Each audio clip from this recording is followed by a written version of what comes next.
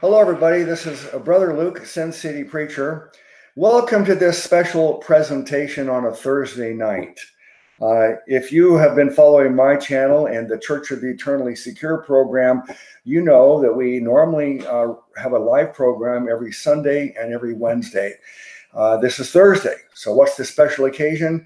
Well, we have an opportunity to talk to Brother JACKSMACK77 tonight. And the way this whole thing came about was I've done some discussions like this with him in the past, and he made a comment recently on a video. He'd like to join another one of these live programs. So I spoke to him on the phone, and I said, well, what is it you'd like to discuss? And he said, how about eternal torment? So that's what we're going to talk about tonight. And before we get into it, I have a lot of verses we're going to go over tonight. Before we get into it, I'm going to ask each of Renee and JACKSMACK just to say hi, introduce yourself. Brother JACKSMACK, why don't you just say hi? If anybody who doesn't know you, just tell them, take a moment, tell them what you're doing on your channel. My name is JACKSMACK77 on YouTube. I have a couple other channels, but they're kind of, obscure. Most people don't even know where they are because I haven't put videos up on those. But my main channel and focus is to preach the gospel and basically to correct all the errors that are out there, on the internet. There's a lot of false gospels being preached. And unfortunately, it's way more than there is, the correct gospel. It's like I probably say 90% bad, 10% good. And my goal is just, like I said, to correct gospel preached, the clear gospel of grace, and to expunge all this falsehood. Amen. And I can tell you that Brother JACKSMACK has been a friend to me on YouTube longer than anybody else I can think of for probably about 10 years now. And nobody defends the true gospel more so than Brother JACKSMACK and Sister Renee. So I'm in great company here tonight. Sister Renee, what's your opening thoughts?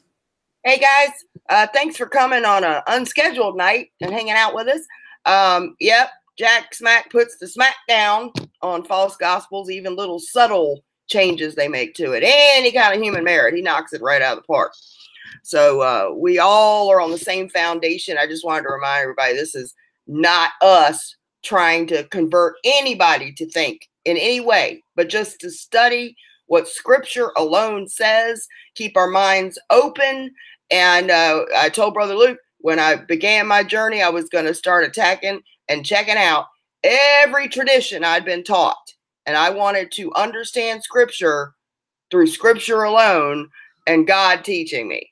So this is, whatever conclusion you come to, if you're trusting Christ alone for salvation, you are my brother and sister in Christ. I don't say that lightly. I mean that. I believe we're one body, and we should show each other grace and liberty. And if we disagree on this, ultimately, we can agree to disagree without being disagreeable. So let's just try to show each other. I know this is a hot topic and it may stir up emotion, but let's quiet that flesh voice down and try to hear one another. And if you don't agree, at least understand why that person thinks that way. So please show us some grace to one another in the chat room tonight and always. Thanks for having me, you guys. JACKSMACK, awesome to have you with us, brother. Okay, great. And I'm looking in the chat room and seeing the comments. Brother JACKSMACK, you probably don't have access to that. The technology that Brother JACKSMACK is using is not high tech enough. I have him on my phone, so you're listening through the telephone conversation with us. And but I will tell you, brother, that there are quite a few people in the chat room that are making comments that they're very, very happy that you could be with us, and it's a rare pleasure. I hope we can do this more often. Okay, let's get into the subject matter. First of all, let me say that we have a lot of ground to cover, and we're going to go very, very quickly through a lot of scriptures. And the reason I'm saying this now is because my foundation for everything I believe is what we call sola scriptura. That means only Scripture. all my conclusions on theology are based upon what the scriptures say. So this Bible here, this KJV Bible here, this is what I'm relying on for my truth. And I think I can say the same thing for JACKSMAC and for Sister Renee. So when it comes to the creation account in Genesis, I take it as truth. When it comes to Jonah and the whale, I take that as truth. When it comes to the flood and the Noah's Ark, I take that as truth. And when it comes to whatever it says about the subject of hell, the subject of what is the state of the dead, the subject of what is the fate of the lost, I go to the scriptures. Whatever the scriptures say, that's what I'm going to go with. We got a lot of scriptures to go through. So, Brother JACKSMAC, as concisely as you can, I just replied to what I just said about my conclusion that, hey, let's just believe what the scriptures say instead of going with whatever tradition says. You still with us? Well, yeah, I agree with that. I just think we have to understand the context as well, though, because a lot of people are just making the scriptures say whatever they want it to because it fits their tradition, and that would be the opposite of what we're doing. So I believe we have to take the verses literally and in the proper context. Amen. Amen. Okay, Sister Renee, would you take the same approach that we take here, and you're going to base your conclusions only on the scriptures? Yeah, everything is sola scriptura. But here, like he just said, people put in their own belief systems into the scripture instead of pulling out what the scripture actually says. And I also would like to say the studies we've all done on this have been for at least a year or years on this. And we also keep in mind always context and always what did the people in the first century believe on this topic? What were their general beliefs in this area? And if it changed, when did it change, and by whom and why? So I like to keep those things in consideration when we're checking out stuff. Okay, amen. Those are wise words by both of you. Thank you. Now, I find as far as my conclusions, you'll find out as we go along my position on this. But my conclusion is that the problem really is that there's a premise that we've all heard in churches.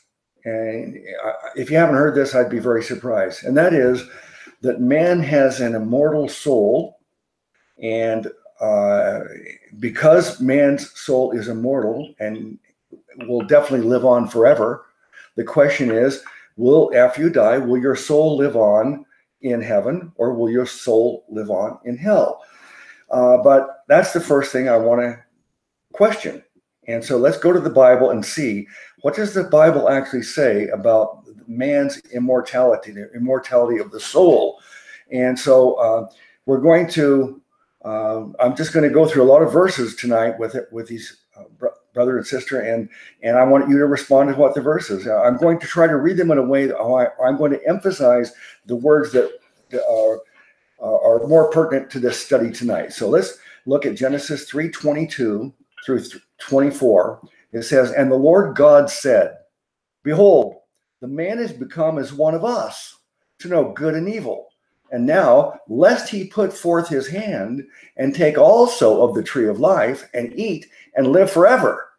Therefore, the Lord God sent him forth from the garden of Eden to till the ground from whence he was taken.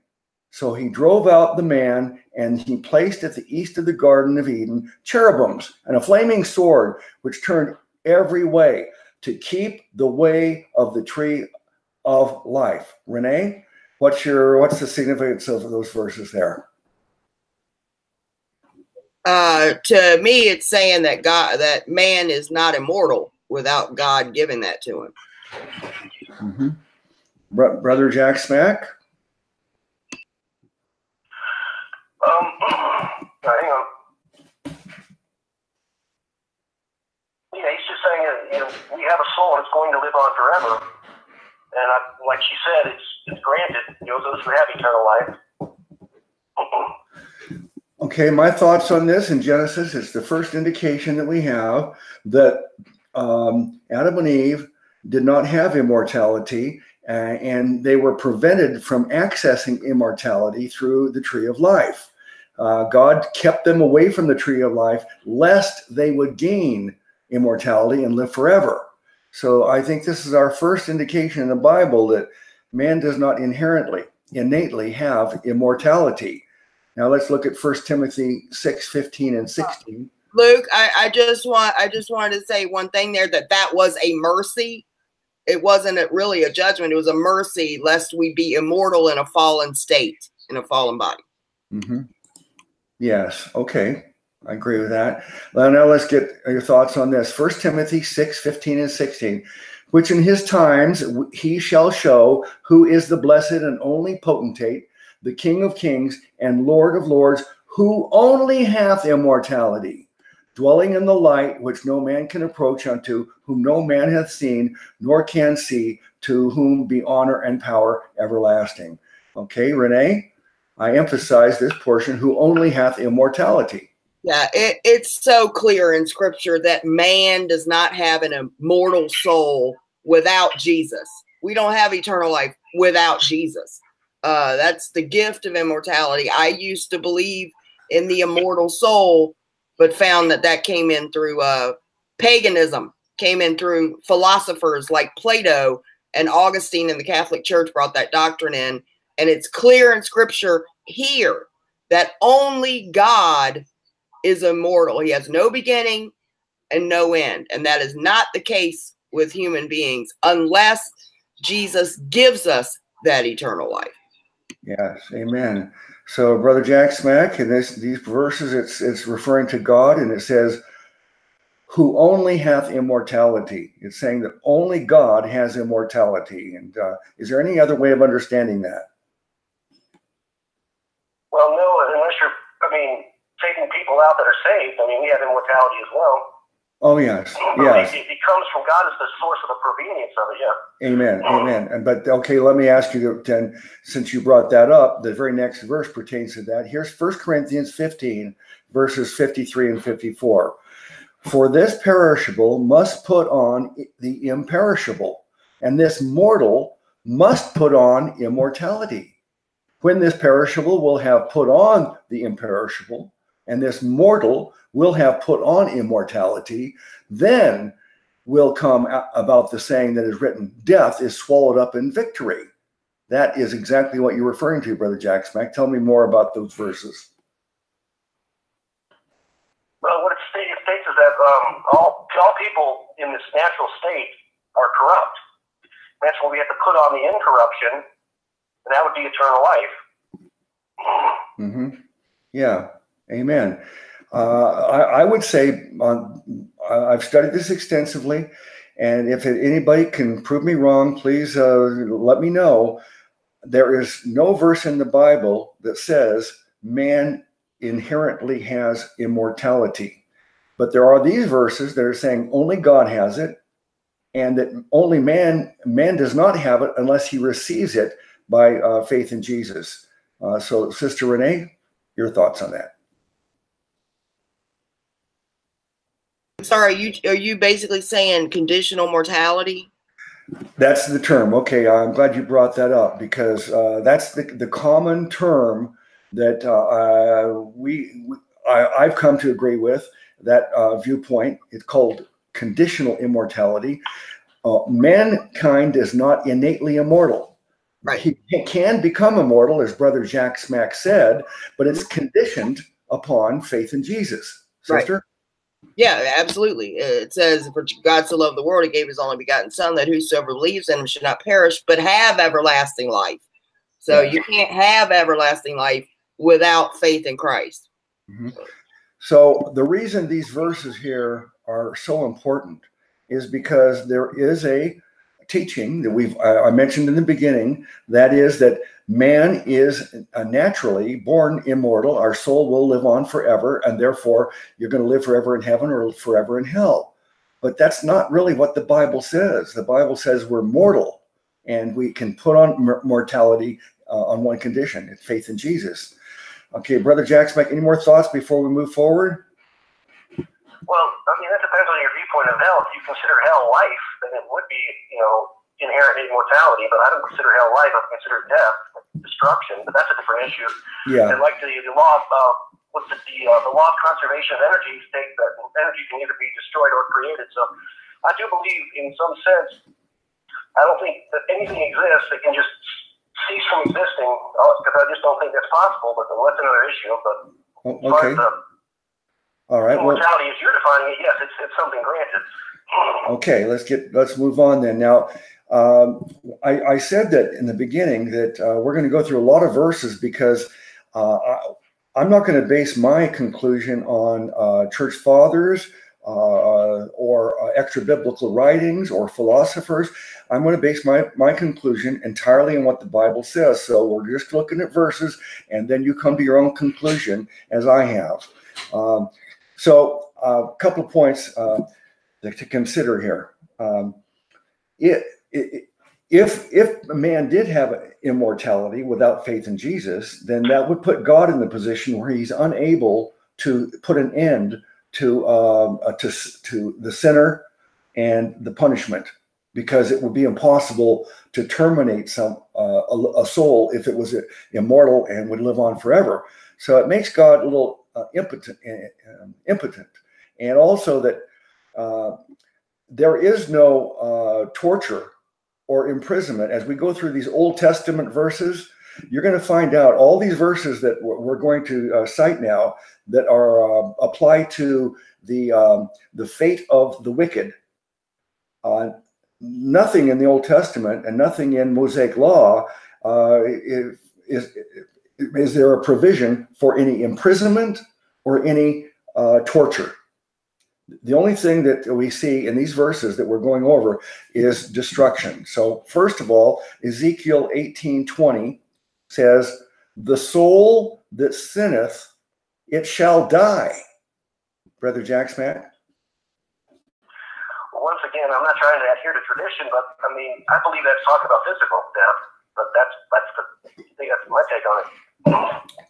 That could be. I mean, sometimes the word soul refers to just a living being. Like there was a plane crash, and they say there were 100 souls lost. It's referring to people.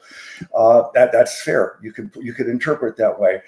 I believe that it refers to our soul, but there's no way of really determining that. Sister Renee? Yeah, there's a lot of verses with the context of physical destruction all through the Old Testament when it's talking about nations. I'm glad you brought that up. I just want to say something quickly. You said we're not basing our beliefs on the church fathers. I'd like to clarify, this is scripture alone. But when I say we check out what was believed then, my point is we have to understand the idioms and the metaphoric language that was common back then. And then we have to let the Bible interpret itself. We don't just have our own modern American view of what certain verses say. We have to look at the Bible and see, okay, back then, what was this figure of speech? What was this idiom? Was it common? And in what other ways is it referencing things? So I think that's important to know too. Yeah, but there's a lot of verses about people being destroyed and dying. But I believe that sin brings death. That's physical death to anyone, saved or unsaved, because it's destructive in our lives. It can lead to physical death, spiritual death, financial death, all kinds of stuff. But for the unsaved, they suffer the second death. That's why it says they're twice dead. So. Yeah, we've got a lot of verses, but what I want to emphasize is that I would not draw my conclusion necessarily from one verse unless it was so explicit that it would solve our problem. But what I want everybody to consider is, as we go through these verses in the Old Testament, and then we'll get to the New Testament verses next, but as we go through all these verses, you're going to get a broad picture of what the Bible actually says about the fate of the wicked. So it says, "The soul that sinneth, it shall die." Deuteronomy 4:24 says, "The Lord thy God is a consuming fire." Brother Jack Smack, what's your thoughts on God being a consuming fire? Well, it could be anything. I mean, it could just mean that God is a wrathful God at points, and it's like fire. I mean. Okay. All right. Yeah. It's not. It doesn't go into any more detail than that. But Sister Renee.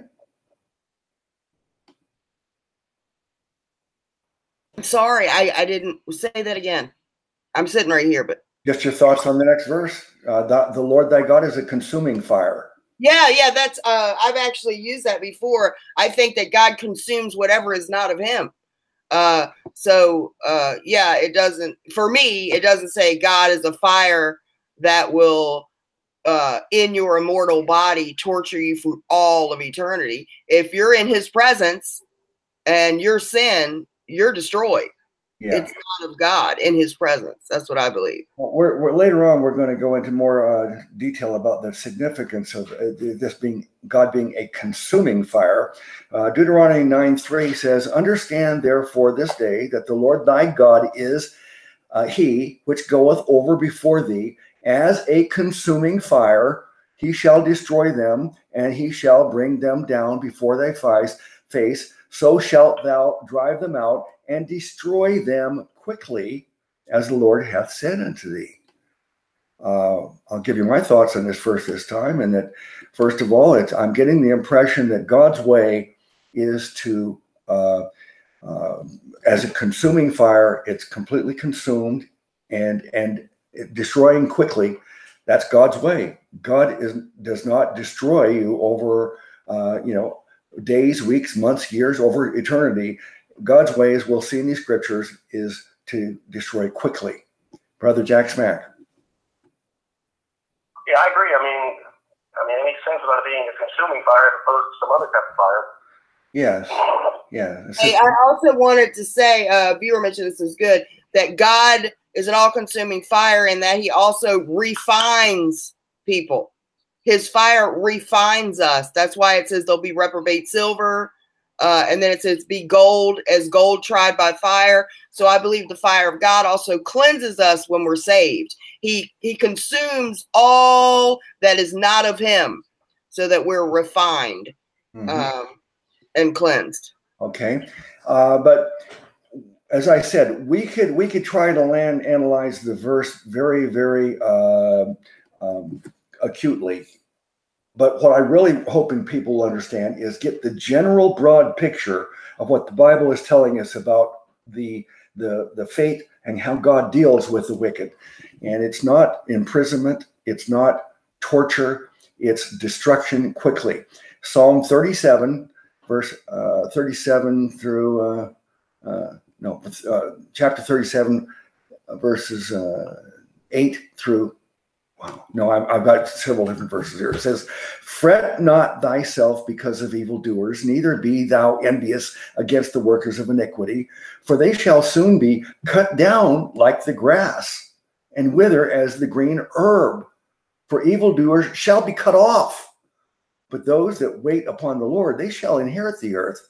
For yet a little while, and the wicked shall not be. Yea, thou shalt diligently consider his place, and it shall not be. But the wicked shall perish, and the enemies of the Lord shall be as the fat of the lamb. They shall consume into smoke. They shall consume away. Renee? If we're looking at the overall counsel of God, it seems to be that his character is that he destroys his enemies. He destroys them. And again, if we're not immortal, immortality is still immortality. It's just in pain. Yes. So, Brother Jack Smack, the picture here, cut down like the grass and wither as the green herb. Evildoers shall be cut off. Wicked shall not be. Wicked shall perish. Shall be as the fat of the lamb. They shall consume into smoke. They shall smoke shall they consume away. What's the picture God's telling us there? Well, once again, I think this is a reference to physical people because it says in 1 Peter 1:24, for all flesh is as grass. So we see the metaphor of grass being destroyed or I think of it as just people. It's mentioned, it's referencing their flesh, and it talks about the flower of grass. grass withereth and the flower there or falls away. Yeah, I just don't see it as an eternal. It may not be. It may not be. It doesn't really specify. But what it does tell me is a general premise about God. The way God is telling us that the fate is going to be finality. It's not. There's nothing in here, and you're not going to find anything in the Old Testament that you can cite to support he's going to torture you forever and ever and ever. Everything that we are going to go over here that describes what God does to the wicked is they're completely destroyed. Let's go to Psalm 1:4. The ungodly are not so, but are like the chaff which the wind driveth away. Brother Jack Smack, you can go first on that one. Psalm what now? The ungodly are not so, but are like the chaff which the wind driveth away. Okay. Well, yeah, it's saying the same thing. I mean, that they're completely rid of. Mm-hmm. Chaff will represent that. Yeah. Renee? I'm sorry, I didn't hear what Jack Smack said. Well, he was agreeing that it's a picture of that they're completely. Oh yeah. A lot of people think because something says eternal fire that it means that it burns forever. But Sodom and Gomorrah were destroyed with eternal fire, and they're supposed to be an example of the judgment of the lost. So if you take what you're saying to say these are shadows of how he destroys or consumes, then yeah, I'd agree with that, because the Bible clearly states that one thing can be used as a shadow of an upcoming event. What I'm hoping that everybody will understand is if you go through the Old Testament, there's really no reference to hell, but there are a lot of references like these to God's way of dealing with evil. And it's total destruction. It says the godly are not so. That tells me that they don't exist anymore. They're like chaff, which the wind driveth away. That tells me it's destroyed. It doesn't even exist anymore. Psalm 2:9 says, thou shalt break them with a rod of iron. Thou shalt dash them in pieces like a potter's vessel. Of course, Brother Jack Smack, we could just say that applies to just destroying their bodies.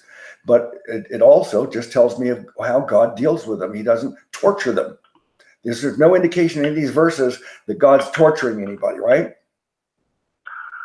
Yeah, I mean, it says perish in verse 6 of chapter 1. I mean, yeah, I mean, you're correct on that. Like I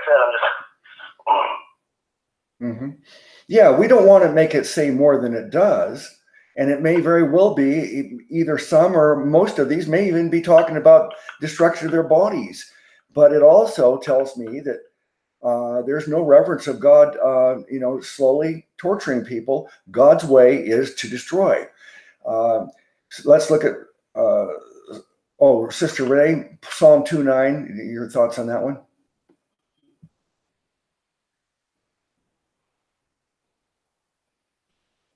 All right, I'll go on. Psalm 21:9 says, thou shalt make them as a fiery oven in the time of thine anger. The Lord shall swallow them up in his wrath, and the fire shall devour them. Yep. Right? Every time it's mentioned, it's always destruction, perishing, devouring, consuming. It's always eternal fire is always described as having that effect. Yeah. I just ask anybody if you can find any verses in the Old Testament that say that God's going to imprison or torture people. Let me know. All the verses I'm finding that apply, that God's talking about how he's going to deal with wicked people, it says the fire shall devour them. Here's Psalm 58:7. Let them melt away as waters which run continually. When he bendeth his bow to shoot his arrows, let them be as cut in pieces. Brother Jack Smack? hang on.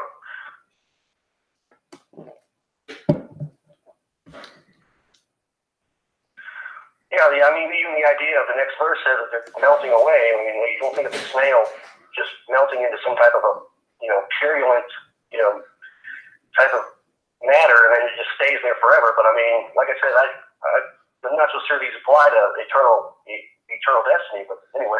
Yeah. Okay. Well, they'll read. I'm sorry, I should have read further. The next verse does say, "As a snail which melteth, let every one of them pass away, like the untimely birth of a woman, that they may not see the sun." Okay. So Renee, I keep on mentioning this, trying to phrase this in a way so that people understand the point I'm trying to make with all these verses, which the verses are telling me. It's not that I'm trying to make it. It's just that I'm getting out of the verses is God's description of how what happens to the wicked or the lost is a picture of sudden destruction. Yeah, every time they're destroyed, consumed. It's permanent. When the worm dieth not, it's permanent. You're dead. I think it's bizarre to redefine the second death as something other than the second death, the physical death, and then after judgment, permanent death of the soul. So again, people, I differ with you on that, about there will be some judgment worse than others, but it will not be forever. There will be an end to it. It will be terrible and horrible, and we don't know how long, but it will consume. That's what the scripture seems to say, is that they will be consumed. Yeah. We're putting our interpretation on what words mean. Yeah. Okay. Here's one. Let me ask Brother Jack Smack here. Psalm 68:2. As smoke is driven away, so drive them away. As wax melteth before the fire, so let the wicked perish at the presence of God. Jack Smack. What verse is that again? I'm looking right at the Bible this time. I mean, this is Psalm 68:2. My computer already messed up. The screen's already shut down. Psalm 68:2. It says, 68. Okay, hang on.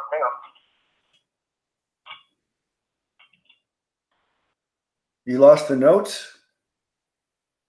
Yeah, I see. Well, I have my Bible. The notes, they clicked out for some reason. My computer just does whatever it wants. It just clips the stuff off sometimes. Okay, as the smoke is driven away, so drive them away, as wax melts before the fire. Yeah, all these verses are saying the same thing, that they'll be completely annihilated. Yeah. Well, the end of this verse says, so let the wicked perish at the presence of God. Okay, let's go on to the next one. Psalm 69:28. Let them be blotted out of the book of the living and not written with the righteous. Sister Renee? Well, let them be in the book of the wicked and not with the righteous. Don't you have the notes there? And no, I don't.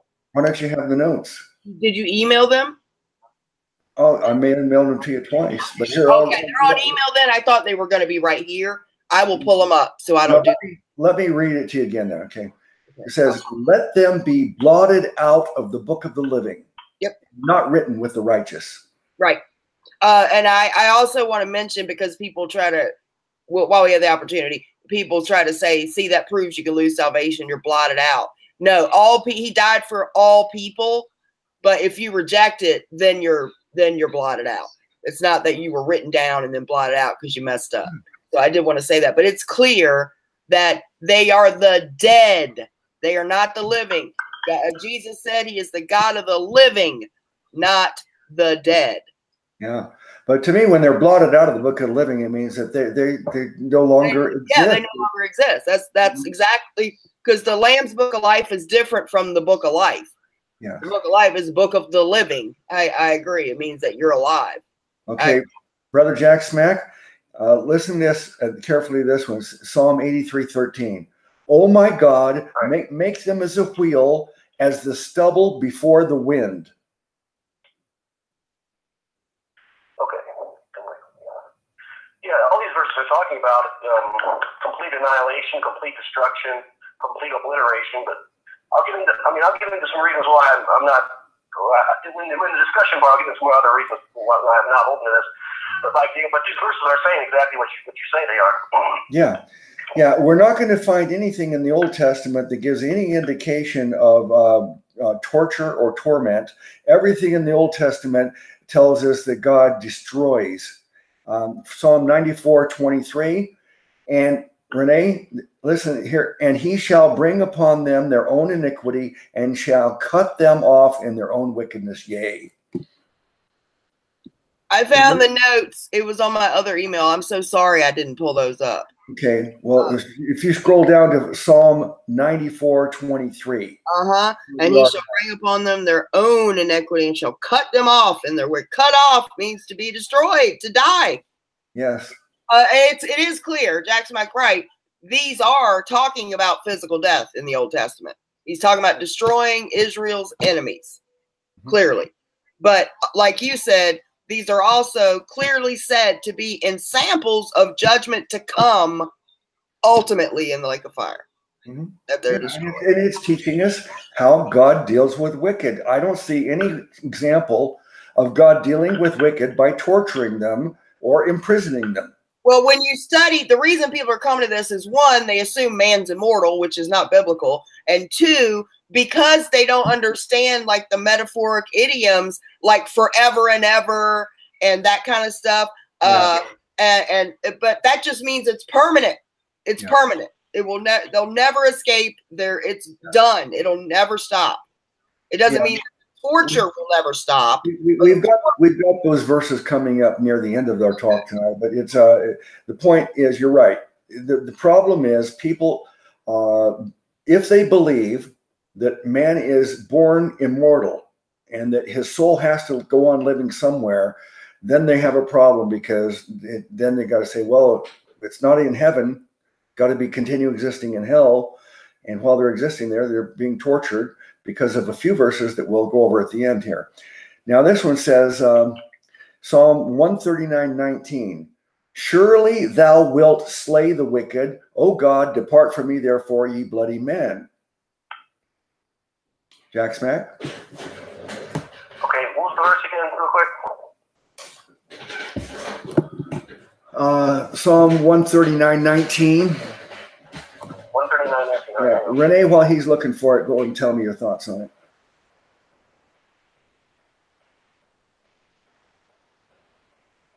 Renee? My thing was sticking. Yeah, I'm trying to pull things up and get this working. Surely that will slay the wicked. Slay the wicked. That's the one we're on, right? Yeah. Yeah. Slay the wicked. Kill. God's slaying them. He's not torturing them or imprisoning them. Kill. It kills the wicked. So the idea is eternal torment in hell is imprisonment forever, and along with torture. But everything we're seeing here, the way God deals with wicked, there's no imprisonment, there's no torture. It's slaying, it's destroying, it's making them stubble before the wind. Okay, let's go to Isaiah 51:8. For the moth shall eat them up like a garment, and the worm shall eat them like wool. But my righteousness shall be forever, and my salvation from generation to generation. JACKSMACK? That's Isaiah 51:8. Yeah, I'm there.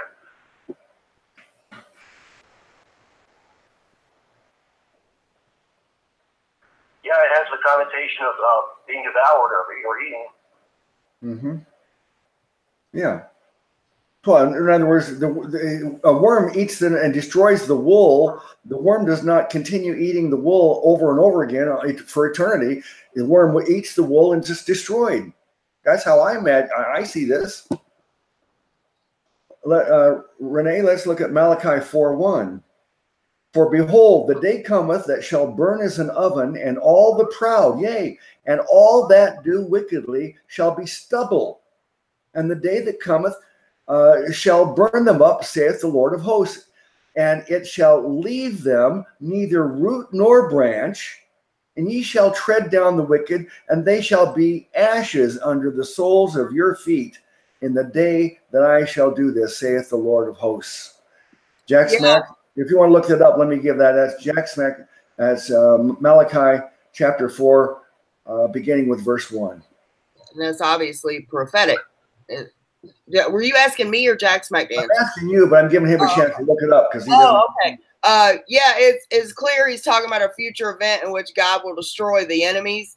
But again, it's just another verse showing that that's what God does to his enemies. He destroys them. Death is death, I believe. It's death. Mm-hmm. And again, we're not immortal.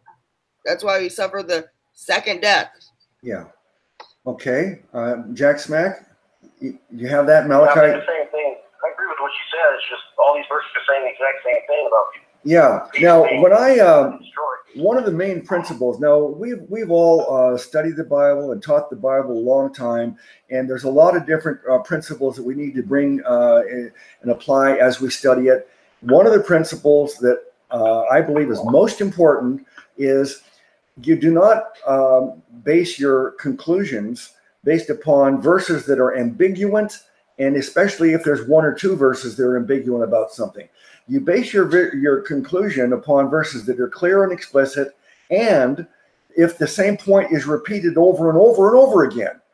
And what we're seeing here is it's clearly stating over and over again, the Old Testament, God deals with the wicked by destroying them, and there's all kinds of literary ways of describing how God destroys the wicked.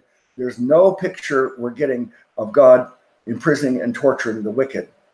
Okay, Renee? Okay, Jack Smack, here, go with Job 34:15. Can you look that up? It's a short one.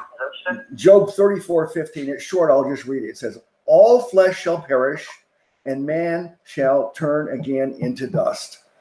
Of course. Yeah, it says what it says. It says flesh.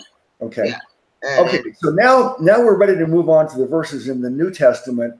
What can we learn from the New Testament verses about this question? How does God deal with the wicked and the lost? Okay. New Testament. Let's look at 2 Peter 3:9. God does not desire that any of us should perish. Brother Jack Smack, what do you think when you think of that? God does not desire that any of us should perish. Well, to me personally, this doesn't have anything to do with the nature of hell. This has to do with the fact that he doesn't want people going there. He wants people to be saved. He doesn't want anyone to perish. Well, irrespective of whether it's eternal or not. Yeah, but I think that you're one thing I've always given you credit for. I think you're the most you have the greatest vocabulary of anybody I've known personally, and you know that words have definitions, and perish means that you no longer exist. That's how I would define perish. If you perish, you don't exist. You're destroyed. And so this word perish is important, and I think that means that God does not desire any perish, but all should come to repentance, and is the rest of it. But Renee, what do you think of that word perish? We're going to be seeing that repeatedly. I mean, it's clear what perishing is. It means perish is to destroy. When you have food perish, it decays. It eventually turns to nothing. It returns to dust. Any kind of organic material that perishes returns to basically ashes, to the atomic level, pretty much. I mean, if you find old graves, all their skin's gone. It's like they perish. It's destroyed. It no longer exists. Yeah. That's what perish means, to be destroyed. Yeah. Well, let's look at 2 Peter 2:12. It says, "But these, as natural brute beasts, may be taken and destroyed. Speak evil of the things that they understand not, and shall utterly perish in their own corruption." So we're going to see the word perish and destroyed. These are the vocabulary that we find in the New Testament when it talks about the lost. So Jack Smack, in that verse, is talking about how they will be destroyed and they will utterly perish. Utterly. And what verse was 2 Peter 2? What now? 2:12. Okay. Yeah. And Renee, I'll ask you to comment on this while we're waiting for him to find that. Is it John 3:15? Whosoever believeth in him should not perish, but have eternal life. Well, it makes it clear there that the opposite of perishing is to have eternal life.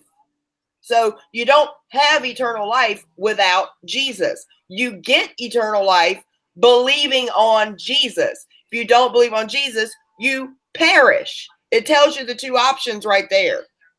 Yeah. Yeah.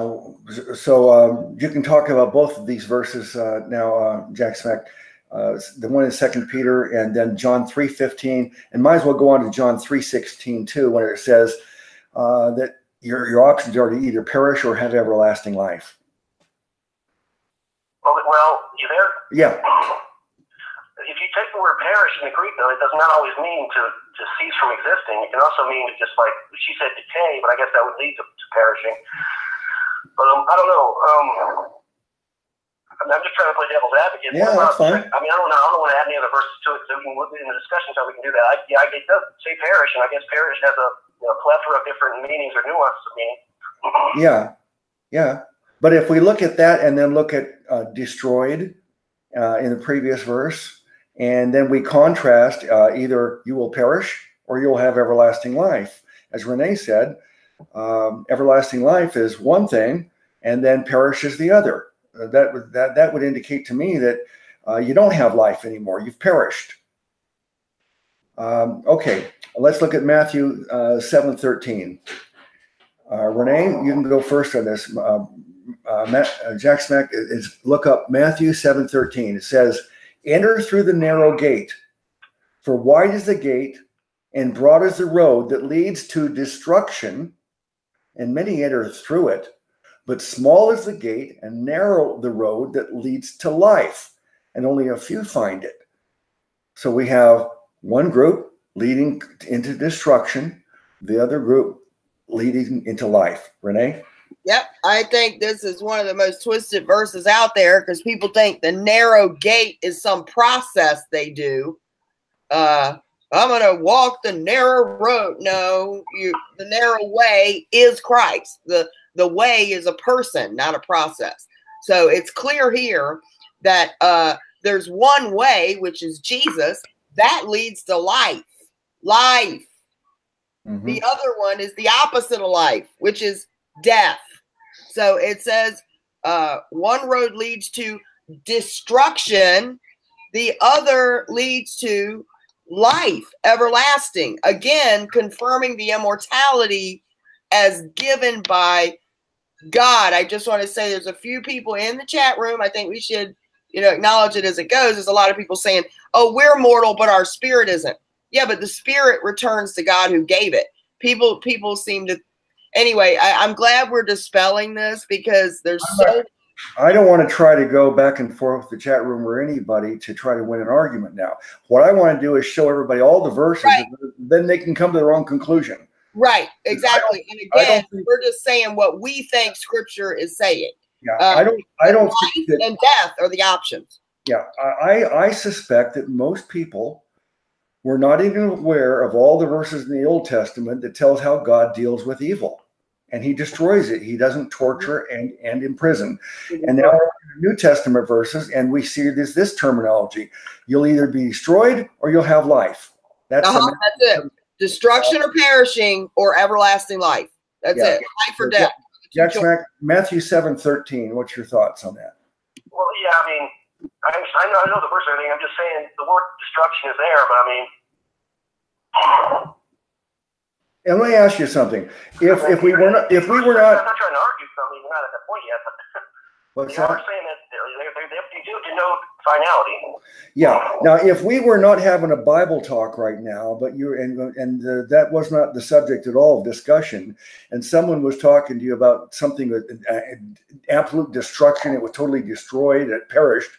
Well, you wouldn't think that it'd go on forever and ever in some bad state. Wouldn't you think it just was totally destroyed and perished? Well, not by that verse, I wouldn't. But there are verses that say eternal destruction. That's what I'm talking about. We'll save that for the argument part. Yeah.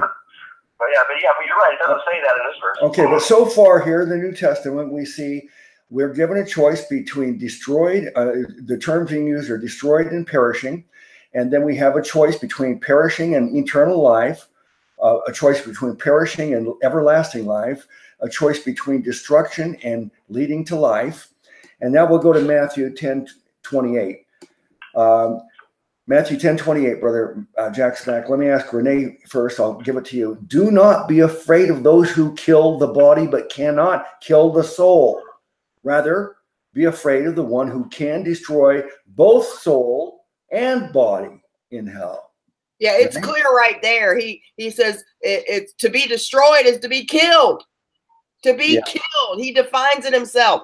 And that God destroys both body and soul. It says right there. And what does destroy mean? That you're tortured forever? No. He kills, you're killed. It says right there. Don't fear the one that can kill. And then it says destroy. I mean, there's so many perish, kill, destroy. They are self-evident. I don't know why we have redefined what death and perish and destruction means. Well, I think it's because of the point that we made when we first started, that if someone believes that a person has an immortal soul, then it's got to go on living somewhere. Right. So therefore, you're forced to come up with looking at these words in a way we would not normally look at them. But you just showed verses proving we're not immortal. Yeah, we would not normally associate the words destroy and perish as something that's continuing. It's done. Yeah. Brother Jack Smack, Matthew 10:28, you have it there? Yeah, I'd say if that's what you guys are saying, I'm not disputing that, but I mean, my question is, what about demons and the devil? I mean, they're not going to perish forever. I mean, Jack Smack, on the notes. That's a different issue. Yeah, on the notes I sent you, that's at the end of our notes here. We're going to get to that. Yeah, that's what I'm waiting for, because I've just got some other things to say about this. Oh, okay. Well, now let's look at Matthew 13:40. Matthew 13:40, Jack Smack. Renee, I'll read it to you first. As the weeds are pulled up and burned in the fire, so it will be at the end of the age. What do you think when you think of the words, the weeds being burned up in the fire, and comparing that to the end of the age for people?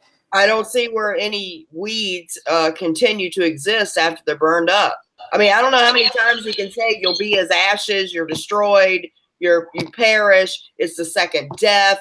I mean, even Jude explains it. And when we get to that, I'm going to show that to people. But I never, until I did this study, I didn't realize how many places it's clear that only God's immortal, man is not immortal, and that it's the second death, the perishing. And the only couple of verses they use are idioms that are actually defined by the Bible itself to not mean what most people think they mean. Okay, Jack Smack, you got Matthew 13:40? Yeah, I'm looking at it. What picture would conclusion? It's definitely a picture of these things, of perishing, but I mean, you have to also understand that it's a parable. I mean, he's always speaking parabolically. Yeah, it does say that, though. I mean, that's true. If it is a parable, you can't put as much confidence in your conclusion, because parables are not necessarily understandable all the time. Now let's look at Jack Smack. Look up Galatians 6:8. Renee, you go first. I'll read it to you. For he that soweth to his flesh shall of the flesh reap corruption, but he that soweth to the Spirit shall of the Spirit reap life everlasting. Yeah, this, a lot of people try to say, see, if you work and live right in your body, you won't go to hell. But that's not what it's saying. It can mean two things. I have to see the whole context. But Galatians is clearly, the whole book is saying, no, it's not by works. It's not by works. It's not by works. It's not by works. It's a free gift. So the fact here is he also explains that those that don't trust Christ don't even have the Spirit. They don't even have the Spirit. So if they're walking by flesh, it means they're trying to earn salvation by the performance of the law, which is explained also in Romans for that. That's what that means. So to me, he's saying that you're destroyed. Now, it can mean that if you're saved, you suffer, that sin brings physical death to anybody, saved or unsaved, because it's a destructive force in our lives. But to the unsaved, it brings destruction, permanent destruction. I think destruction can't be redefined. It's something that goes on forever. It won't be pleasant, but it's not going on for all of eternity. Yes. So we have, Jack Smack, we have one group reaping corruption, another group reaping life everlasting. How do you picture that? Well, I don't think this has anything to do with us. I mean, it's talking about if we sow the flesh and reap corruption. That's talking about physical death. Or either say, like she said, either say to the unsaved. I think it's talking about winning souls. This is a unique way of looking at it, because you have to be in a spiritual mode or mindset to win a soul, and then you'll reap everlasting life for them. Because if it's about us, then it doesn't make any sense, because we already have everlasting life. How do we reap something we already have? Yeah. Okay. Now we're going to move on to a little different point, and that is the idea of God being a consuming fire. In Deuteronomy 4:24, it says again, "The Lord thy God is a consuming fire," and it's repeated in Hebrews 12:29. "For our God is a consuming fire." Now, when we think of fire, and let's refer to it as the lake of fire. People use the word hell, but we know that the lake of fire is, none of us dispute that there's a lake of fire that people will go into. So what happens to these people in that lake of fire? There are three possibilities. There is the fire that torments. That's what some people would argue, that they're going to be tormented or tortured in the fire forever and ever. Or there's a fire that purges. That's where people think, well, it's only temporary. Like a Roman Catholic, that would be purgatory. Your sins are purged, and people will stay in that and be purged. They're, let's say, tormented and burning in fire for whatever long it takes. And eventually, everybody gets cleansed through this fire purging, and that would be universalism, universal salvation.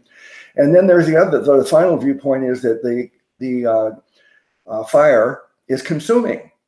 And that would be that when people go into the lake of fire, that they're actually consumed. And so in Deuteronomy, it says God is a consuming fire. So I apply the fire as something that consumes rather than something that purges or something that torments forever. One more verse to consider on this is Deuteronomy 9:3. Jack Smack, why don't you look up Deuteronomy 9:3, and I'll read it for Renee. "Understand therefore this day that the Lord thy God is he who goeth over before thee a consuming fire. He shall destroy them, and he shall bring them down before thy face. So shalt thou drive them out and destroy them quickly, as the Lord hath said unto thee." Renee? It's obvious it's destroy. They're going to be destroyed.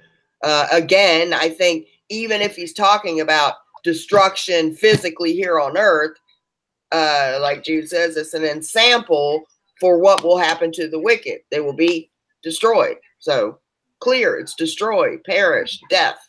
So when we see that the Bible refers to God as a consuming fire, it should settle that the fire is not purgatory. The fire is not torment. The fire is consuming. Brother Mac, Deuteronomy 9:3. I agree. Yeah, I'm looking at the Hebrew 12 reference. It says the same thing, destroyed. Yes. Okay. You want to say anything about Deuteronomy 9:3? Yeah, I'm saying it references that verse and it says the word destroyed. Yeah. Okay. But here's it. Look, the reason this verse, you can learn so much from that single verse. It says, "And destroy them quickly." I don't see any indication that God destroys people slowly, especially not over an eternity. God destroys quickly. Now look, here's some verses that these are called examples. Examples God give us of what's going to happen to in the end. He says in 2 Peter Brother Jack Smack, look up 2 Peter 2:6. I wish you had my notes I sent you because you wouldn't have to look up every verse. But well, I had them, but my computer deleted them. That's what I was trying to tell you. It has a mind of its own. Do you? Okay. 2 Peter 2:6. I'll read it to Renee, and she can go first then. And turning the cities of Sodom and Gomorrah into ashes, condemned them with an overthrow, making them an example unto those that after should live ungodly. That's what I'm trying to say.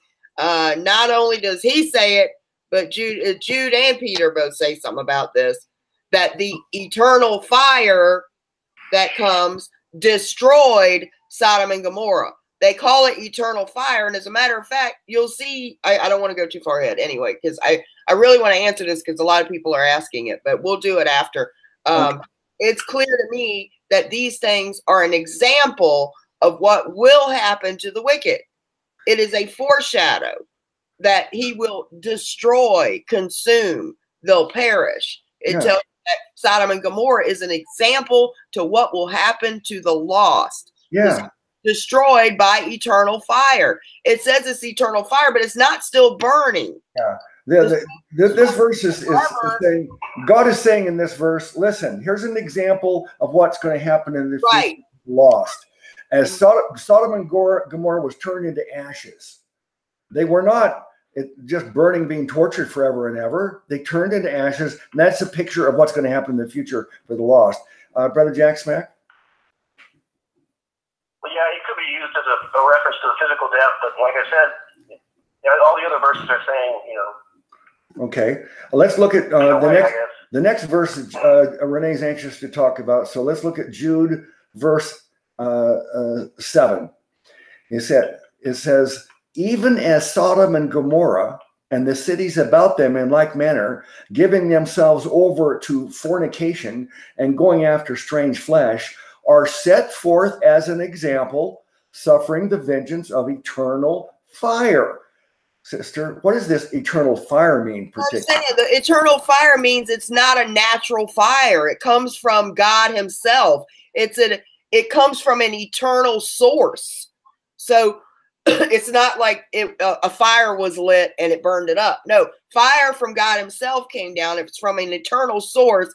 And it talks about, again, with the idioms, we need to be clear on these figures of speech that they had back then.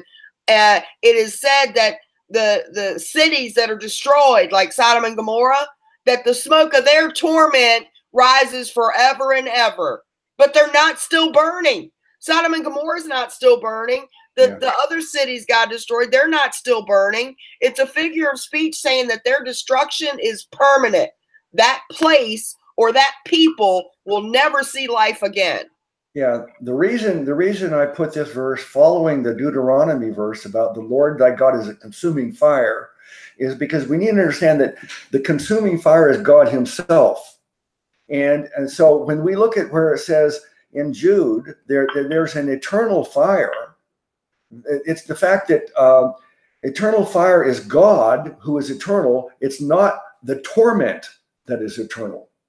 That's the important thing to understand. So we cannot use Jude 7 to say, look, it's eternal fire. That's reference to who God is. God's eternal fire. Brother Jack Smack? Okay.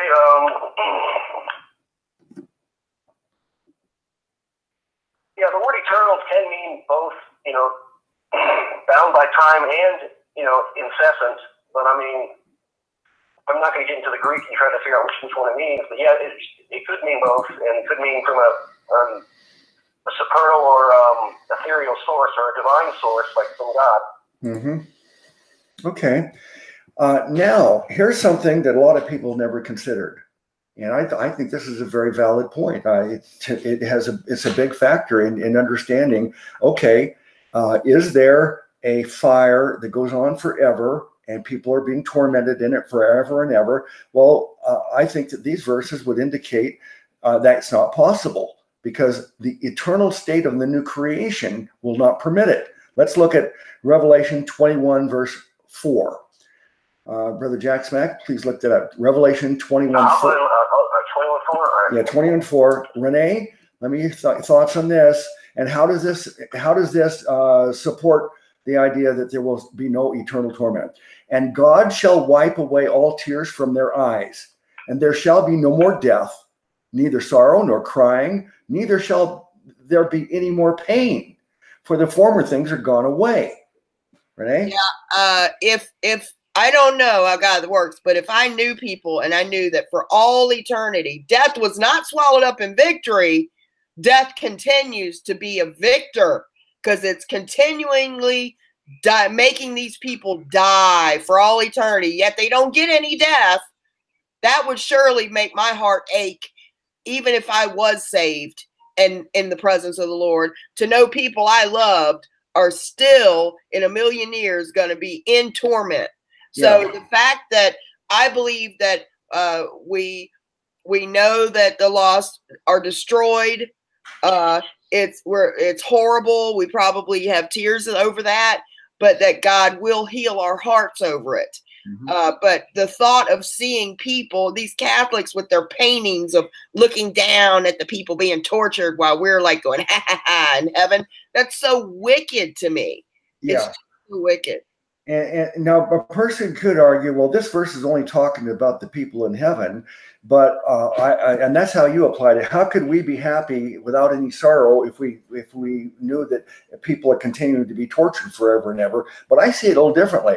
I think this verse could be applied more broadly to everything. Yeah. All that exists, everything that exists in all of existence from this point on, there's no more sorrow or crying. If that's the case, then there can't be people being tortured who are crying and in pain. There's a new heaven and a new earth. I mean, everything is new. Why is that old stuff? God can't destroy his enemies? It's almost like they think he can't destroy his enemies and get rid of them. Yeah. Jack Smack, Revelation 21:4, does that prove anything? Well, I do believe this is only talking about saved because it talks about his people in verse 3, and then it describes them in verse 1, the new heaven. Mm-hmm. I understand what you're saying, but I do believe this only applies to saved people.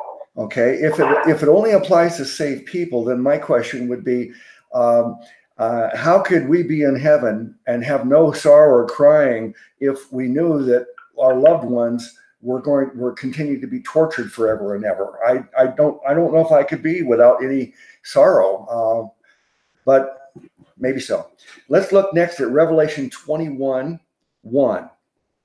And look that up, please, Jackson. Renee, I'll read it to you. It says, "And I saw a new heaven and a new earth, for the first heaven and the first earth were passed away."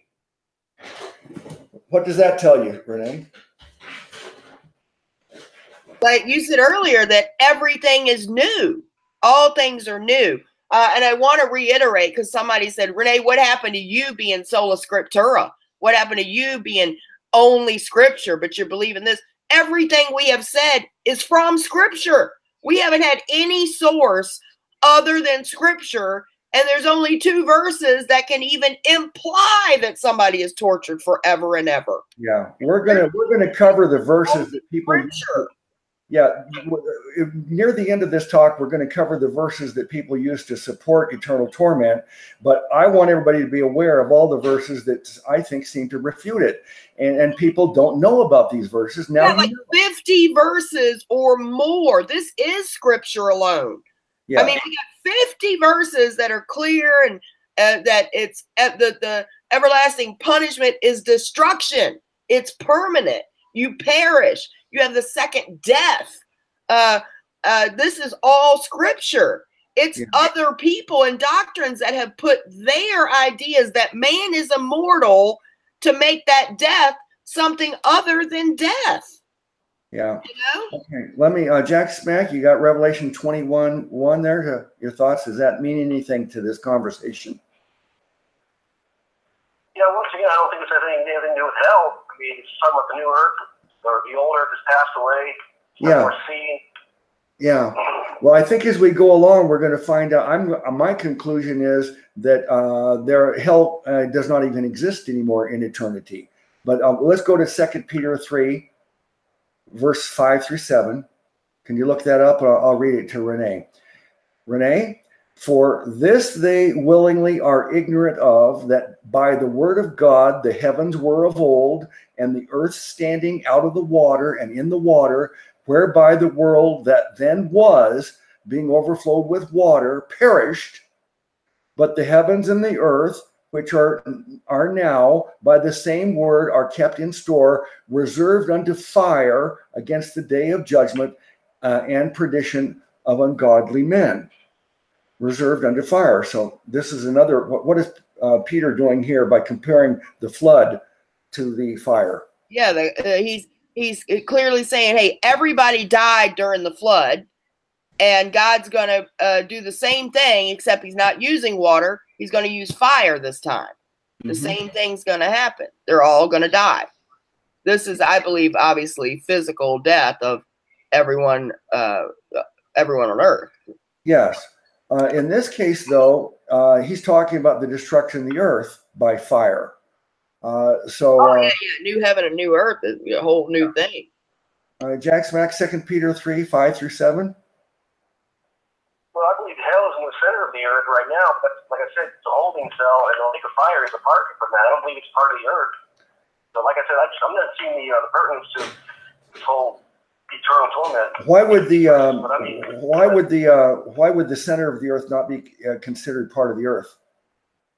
No, the center of the earth is hell, but I don't believe hell and the lake of fire are the same location. Oh, okay. All right. So hell will be cast in the lake of fire. Yeah. Okay. So the lake of fire. So if the lake of fire is in the center of the earth, let's take that as a point, and then look at this verse here. It says linked to 2 Peter 3:5, linked to it. That last verse we just talked about. Now we're going to compare this verse here, 2 Peter 3:12 through 13. Looking for and hasting unto the coming of the day of the Lord, wherein the heavens, being on fire, shall be dissolved, and the elements shall melt with fervent heat. Nevertheless, we, according to his promise, look for new heavens and a new earth, wherein dwelleth righteousness. So, Renee, this is talking about, I don't know, do you take this part of scriptures literally? Do you believe that the heavens are all of creation is going to catch on fire and be dissolved, and the elements will melt away? All of creation, everything is going to melt away? Yes, I do. Yes, I do. I believe eventually everything will be recreated in its perfection, without sin, without death, without pain. That's what I believe. I believe it's literal. Okay. All right.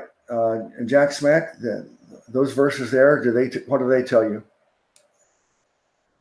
12 and 13. All right. Yeah. Let me just say that on one hand, we have the heavens and the earth totally being dissolved and not existing. They're dissolved. All of heavens and all of earth, that means all of the universe, everything, all creation. And then it says, look for new heavens and new earth, wherein dwelleth righteousness. So there will be, everything that exists now is going to not exist, but God will recreate the earth with the new heavens. If that's the case, there's no reference to him creating another hell that I can see. Jack Smack? Yeah, well, I mean, what I'm saying is that he's creating a new heaven and new earth, but I don't think hell or the lake of fire is in the center of the earth. But I don't know. Like I said, I didn't see any correlation to eternity with this. Okay. Now, the next portion of the talk, we are going to go to the verses at the end here that people use to support eternal torment and try to explain them the way that makes sense to us. But before we get on to that, I want to talk about a subject that people, they don't talk about it that much, but I think it is important. And we've been talking about applying all these verses here to what is the eternal state of the lost. People who never get saved, never receive eternal life. And in eternity, do they exist or not exist? Are they continue to be tormented, or did they completely perish? That's what we've been talking about. Now I'm going to ask the question, if someone dies today, and then between now and the resurrection and the judgment. There is a period of time, maybe it's days, weeks, years, centuries. There's going to be a period of time between our death today and the resurrection and the judgment. So in that period of time, it's called the intermediate state. Now, I believe that the intermediate state is the saved people are with God in heaven, and the lost people are waiting for the resurrection and their judgment. But that's what we're going to go into now. Now, here's some verses that I'd like you to respond to based upon that question. What's happening to the people who died already and there's still no resurrection? Where are they now? What's happening to them? Because there are people who say that when people die, that there is no consciousness, there is no conscious existence. They're not aware of anything until the resurrection. And I personally disagree with that. Let's see what the Bible says about that. Let's look at 1 Thessalonians 5:23. Can you find that, Brother Jack Smack? 1 Thessalonians 5:23. Yeah, I'm almost there. Okay, Renee. And the very God of peace sanctify you wholly. And I pray, God, your whole spirit and soul and body be preserved blameless unto the coming of our Lord Jesus Christ. Now, let me go first because I want to see how this applies to the conversation. There are people who believe that, that we are not a triune being created in God's image, God, Father, Son, Holy Ghost, yet one God. They don't believe that man has body, soul, and spirit. They think that you have a body and you have a brain, and that's all. And when your brain dies, you have no consciousness until you get a body back again. And then some people say, well, you have a body and a spirit, but you don't have a soul. Your soul would be your consciousness, your identity. But in this verse here, if someone believes that, this verse should refute them because it refers to your whole spirit and soul and body. Right? Yep. Spirit is the gift of life that God gave that returns to him. The soul is our mind, our will, our emotions, our memories, and the body is obviously a body. So I disagree. I think the Seventh-day Adventists believe like you did, that you said that there's no consciousness, but we know that's not true because I believe that when Paul said to be absent from the body and to be present with the Lord, he didn't know if it was better for him to stay here to be with them to help guide the church, or to be absent from the body so he could be with God. That he was struggling. Should I stay here or should I go be with Jesus? And Stephen said, take my spirit. I commit my spirit to you. So I believe that we do have conscience. When the one verse they use is that the dead know nothing, but it's talking about the dead knowing nothing on the earth. They don't know what's happening here on earth. It doesn't mean they're not conscious where they are. I believe that there is a temporary place. They're cast into a place called Hades or Sheol, which is the dwelling of the dead, and that's where they wait. And if you're lost, it's horrible. But it will eventually end because hell itself is thrown into the lake of fire and it's destroyed. Mm-hmm. So that's what I think the Bible says when a person is lost, they go there and that we are with the Lord when we perish. And this is clear that we are a triune being. Yeah. Just like God is Father, the Word, and the Holy Ghost, or Father, Son, and Holy Spirit, that we are the soul, spirit, and body. I mean, Paul makes it clear there. Yeah.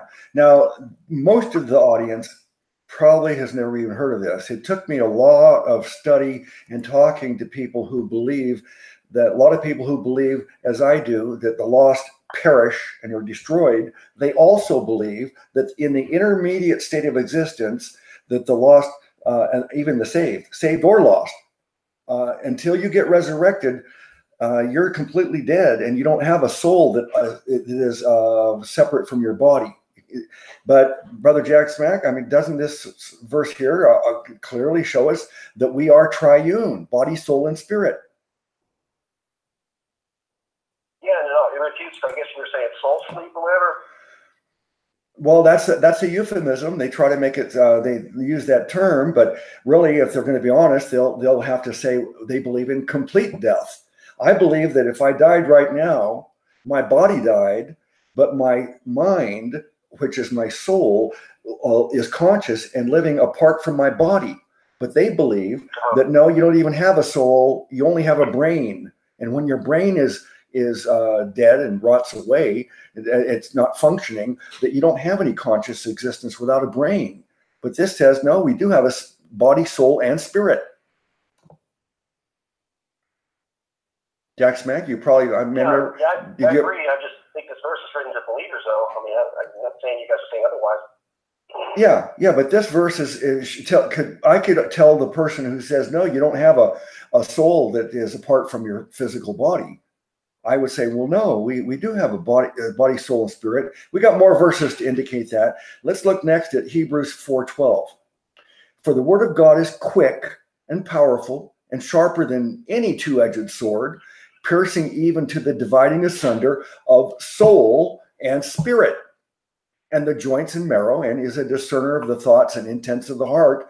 So, Renee, as I said, there are people who think that your body and spirit, they don't deny that, but they deny the soul. So this is telling us there is a distinction between soul and spirit. Soul and spirit are two different things, Renee.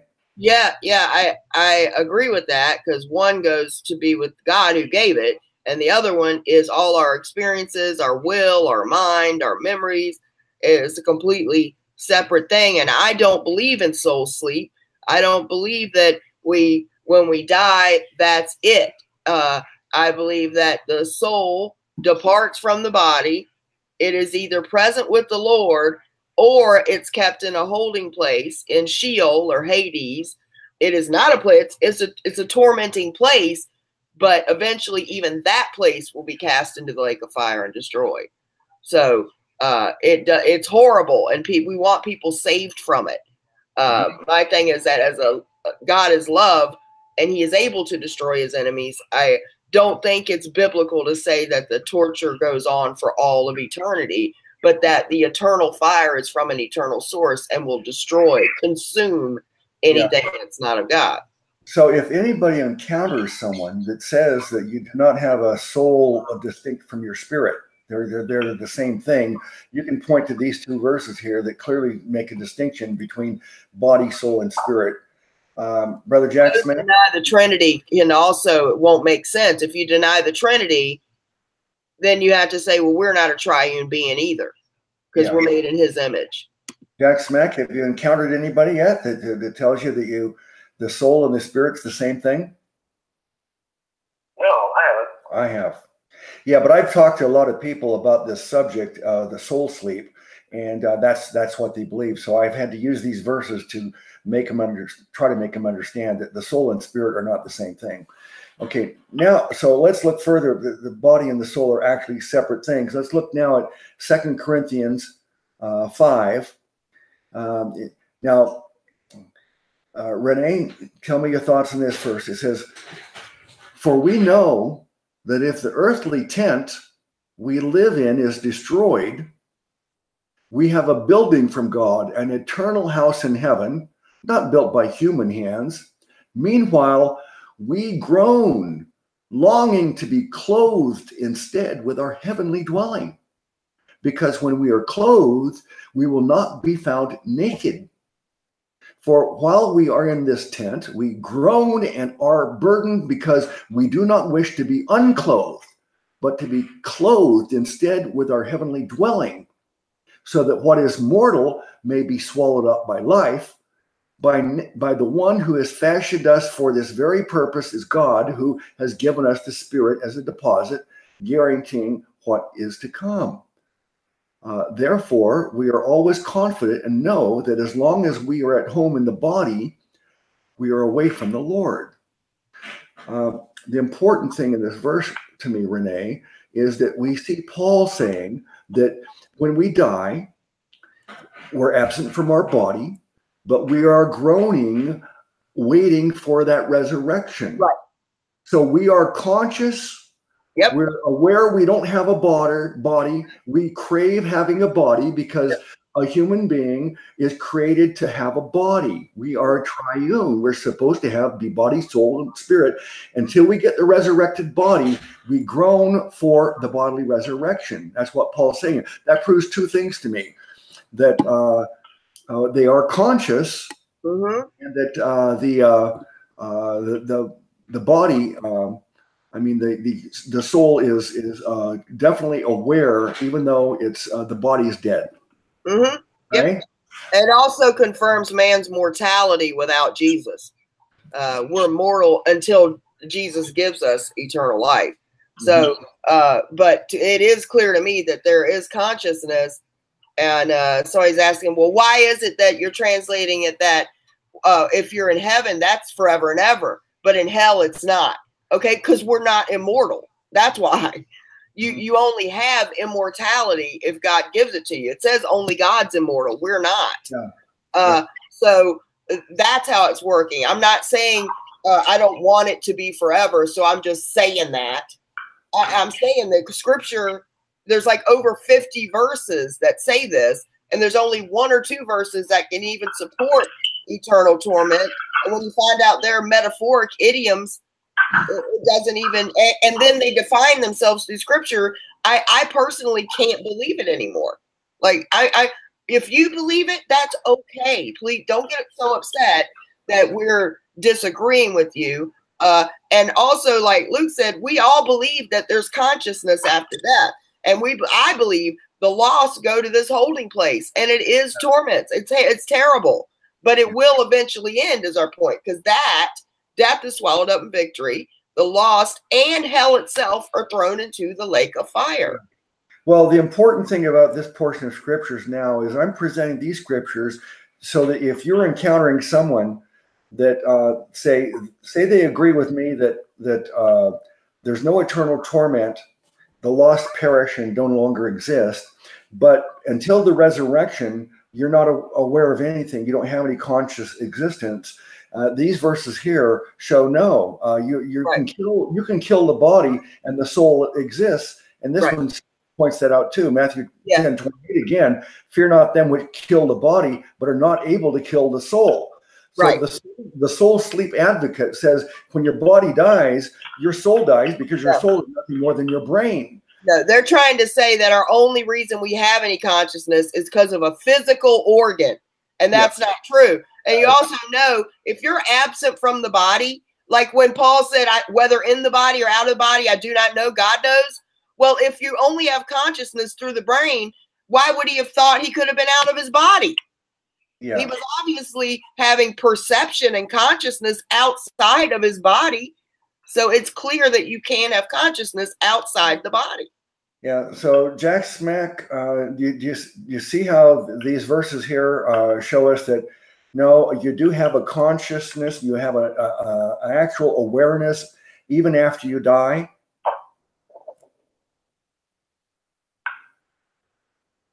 Jack Smack? Hello?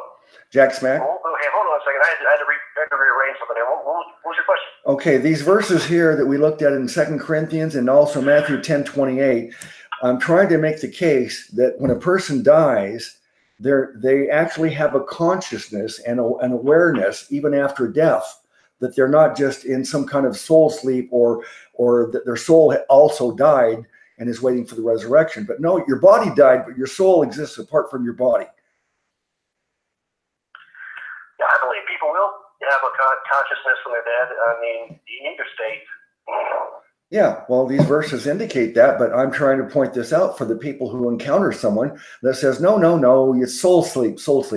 And soul sleep is a euphemism, but it's what they really mean is that you don't have any awareness at all until you're resurrected. Now let's look at 1 Kings 17, 21 and 22. And he stretched himself upon the child 3 times and cried unto the Lord and said, O Lord my God, I pray thee, let this child's soul come into him again. And the Lord heard the voice of Elijah, and the soul of the child came into him again, and he revived. Renee, does that prove the case that your soul exists outside of your body after death? Yeah, it came back to him. Yeah. It went somewhere. Yeah. Jack Smack? true soul sleep once again. Yeah. And now let's look at Revelation 6, verses 9 and 10.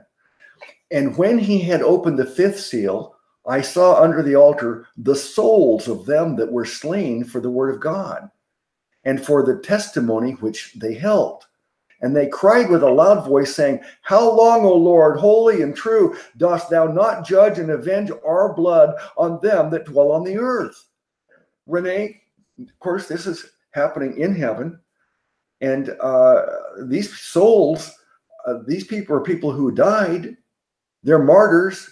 And yet they're having this conversation. They seem to be conscious to me. Yeah, it's clear to me that if you're saved, God gives you immortality. Your soul is conscious, and it's groaning for immortality to be replacing the mortality they had, to be clothed with it. What did he call it? A tent? Yeah. To be clothed with a tent, with a body, with an immortal body, so that we're like Jesus. So it's clear we have consciousness outside of the physical body. Yeah, his word about tent is like our body is a dwelling place for our soul. And so you could call it like a dwelling place at that time was a tent. So your soul lives in your body, or it's like a tent. Okay, Jack Smack, do you think that Revelations, that would indicate then that these people died, and yet they have some conscious existence in heaven? They are not unconscious or in soul sleep, are they? Yeah. Now there's this problem. I believe that when I die, I'm going to be with the Lord immediately. I'm not going to be unconscious waiting for the resurrection. And let's look at Philippians 1, verse 21 and 20 through 23. For me to live is Christ, and to die is gain. But if I live in the flesh, this is the fruit of my labor. Yet what shall I choose? I wot not. For I am in a strait betwixt two, having a desire to depart and to be with Christ, which is far better. Renee, how does this apply to this argument for soul sleep?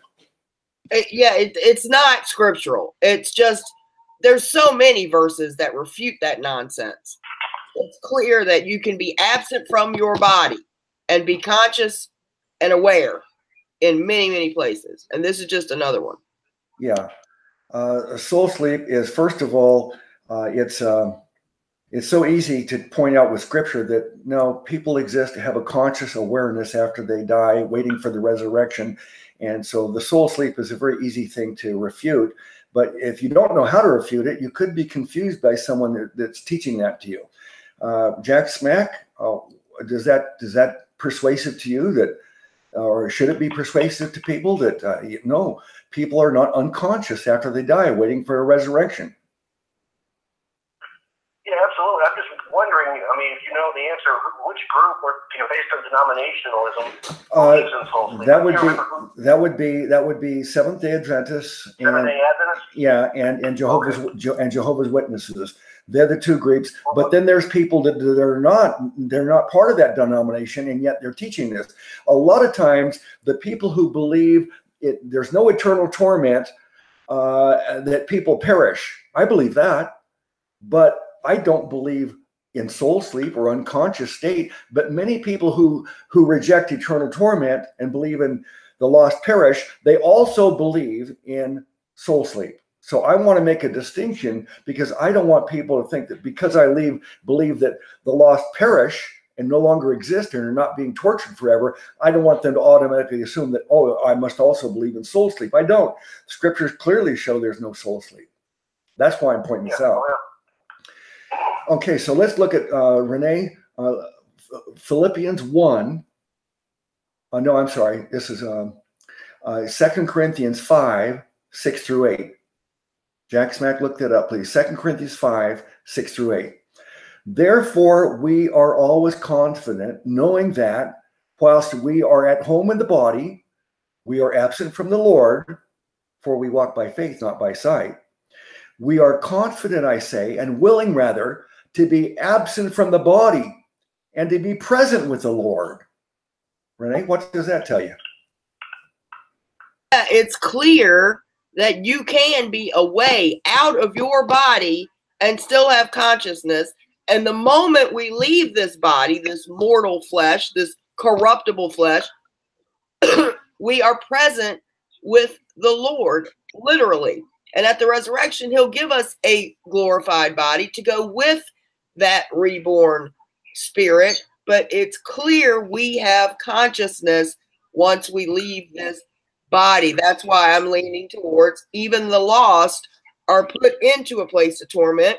Maybe that parable of Lazarus and the rich man is a picture of that, you know, where people are temporarily held until that place is thrown into the lake of fire. So I believe in consciousness. You can't, you would have to deny so many scriptures to say that there is no consciousness outside of the body. Yeah.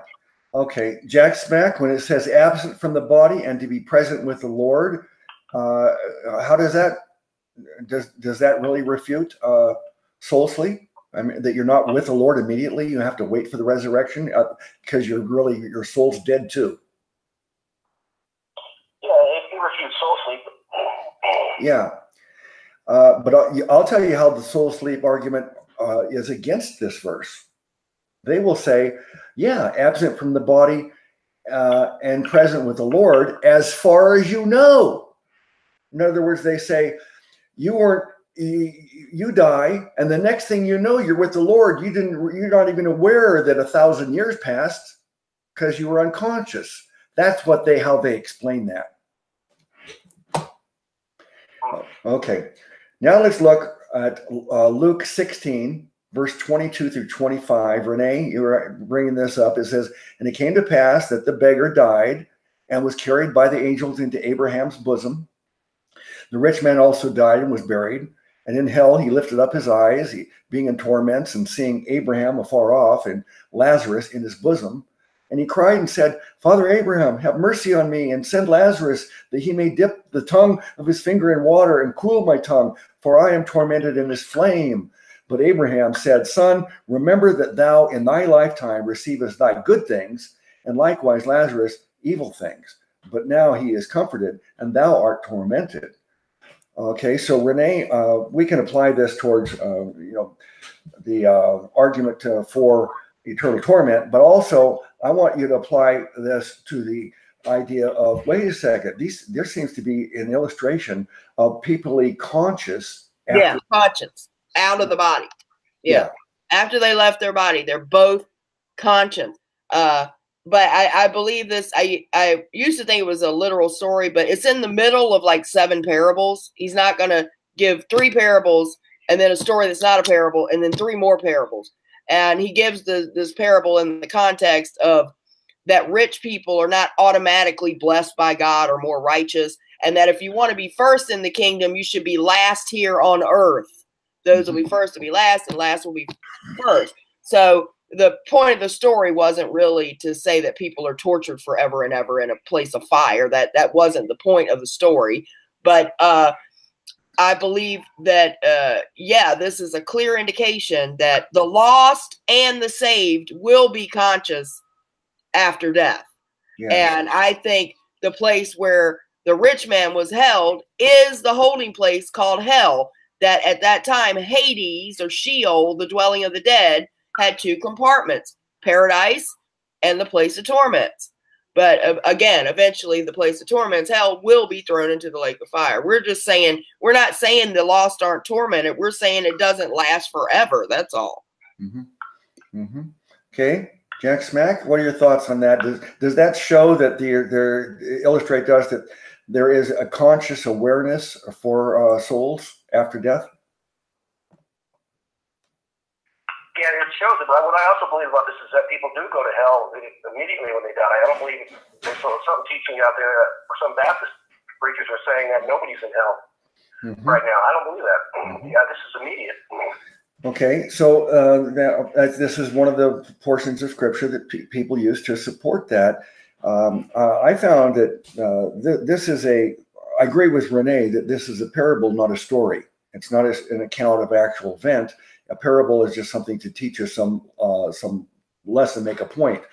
And this is actually a story that was told by rabbis even before Jesus, that Jesus was repeating. That's what I discovered from researching this. So I think that it's a parable and it's a story, and the purpose is really, the main thing is to teach them that, hey, as Renee said, you don't go to heaven just because you're rich, because being rich does not prove that you're righteous. They used to think that being right, if you're rich, that proved that you're righteous because God's blessing you. Okay, let's go to Luke 23, verse 42 and 43. Renee, it says, and he said unto Jesus, Lord, remember me when thou comest into thy kingdom. And Jesus said unto him, verily I say unto thee, today shalt thou be with me in paradise. Yeah, it's clear that the thief was about to die very soon. Jesus was about to die very soon. They would both be out of their bodies. But Jesus said, today you're going to be with me in paradise. And it's not like the Seventh-day Adventists say, I tell you today, you'll be in paradise. He doesn't need to say, I'm talking to you today. He knows he's talking to him today. So that's a terrible twisting of scripture. He's saying, today you'll be with me in paradise. So it's clear that he went to paradise, Abraham's bosom, that day. But he wasn't in his body. Yeah. It's clear. The point you're making is referred to as the comma. If we read this, verily I say unto thee, comma, today shalt thou be with me in paradise. That's the way I understand it. But the people that believe in soul sleep, they can't deal with this verse because Jesus is saying, wait, you're going to be with me in paradise today.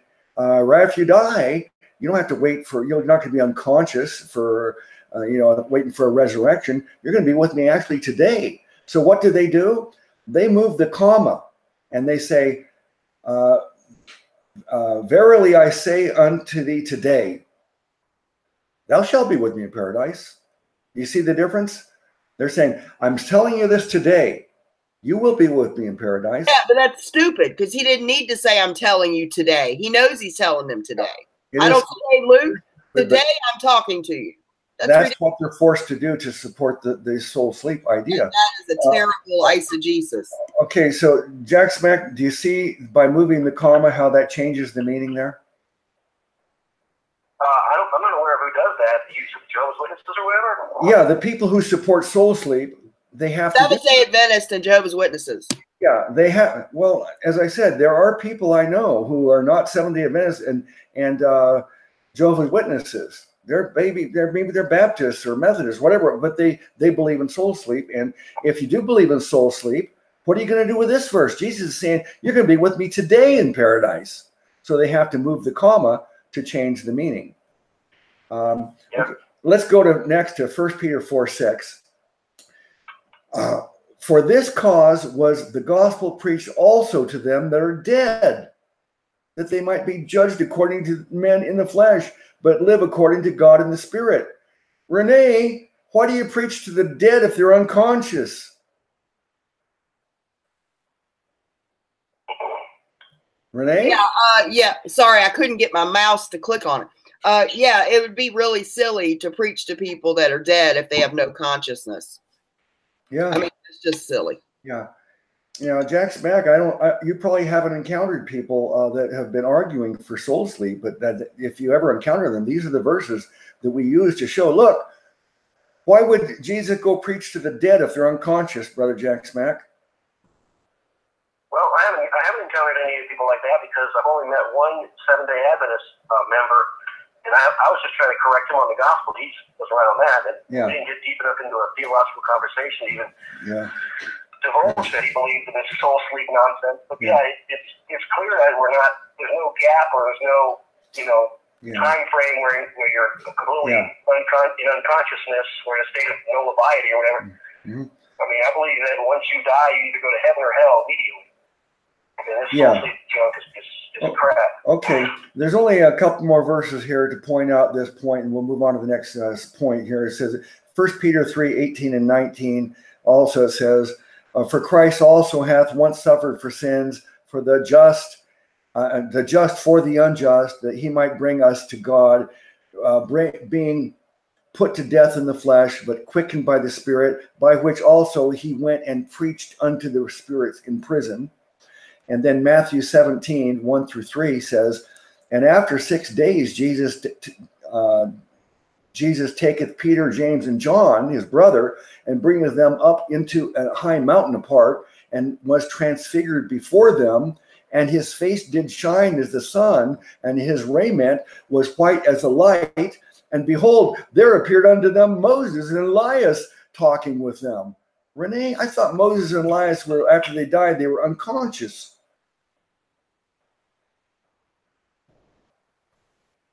Again, I mean, there's just so many verses proving that even if you're out of your body, you're still conscious wherever you are. I mean, there's too many verses proving that.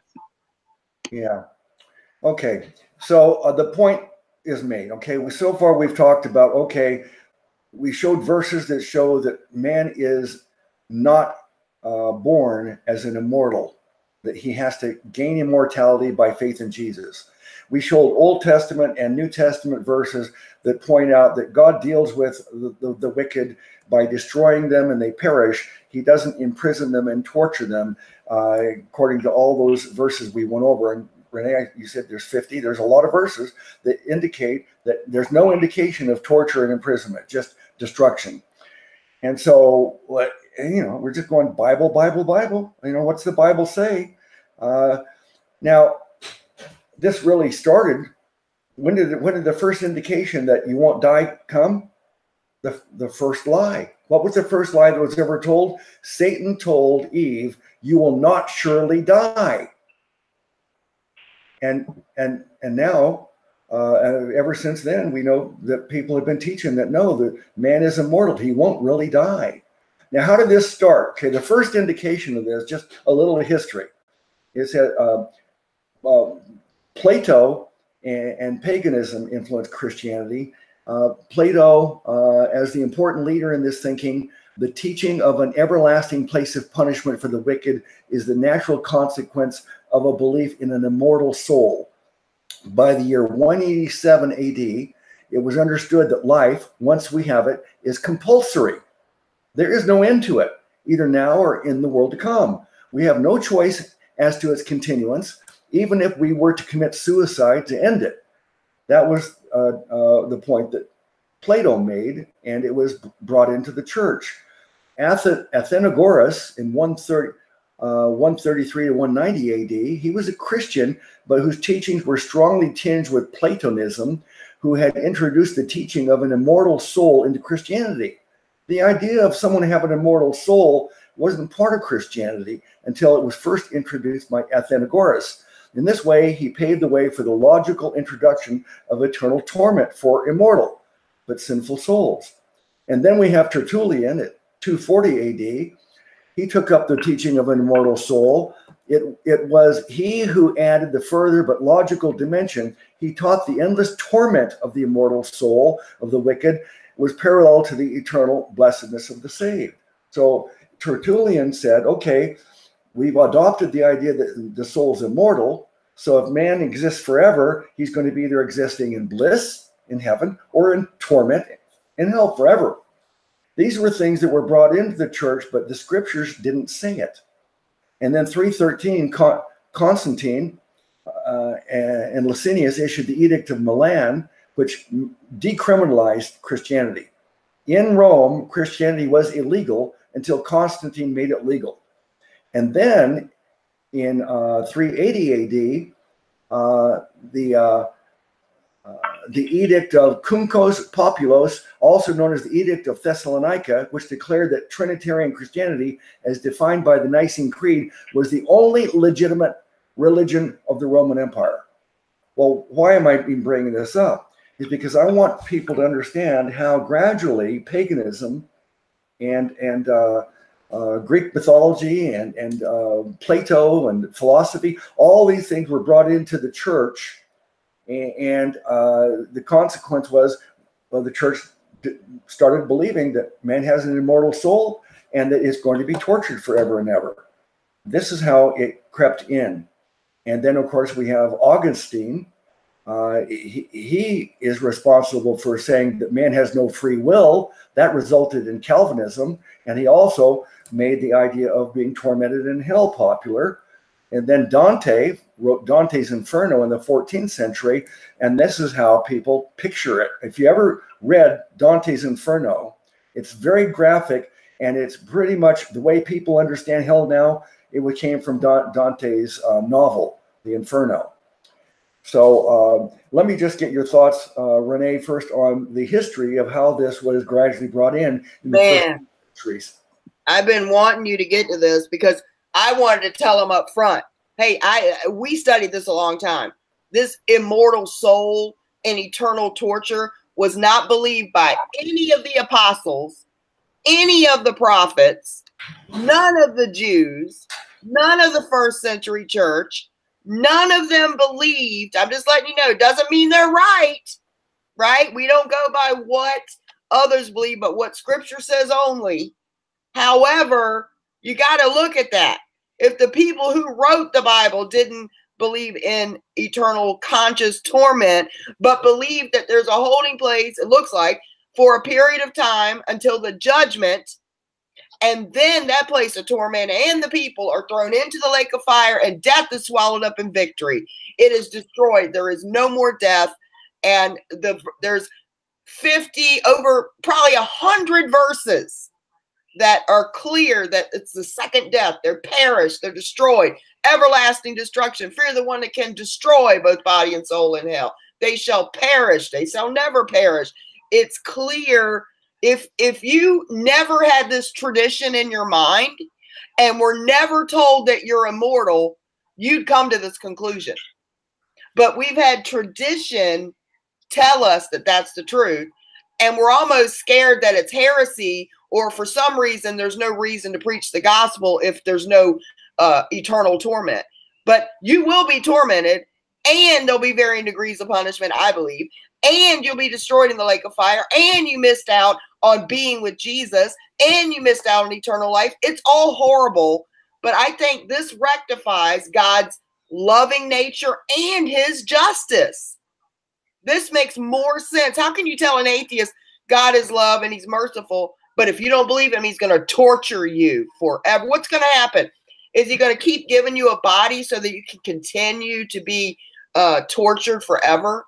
He's just going to give you, because see, the dead that are lost, they're raised up into a body, and they are cast. It says that the ones that worship the beast, they are cast alive into the lake of fire.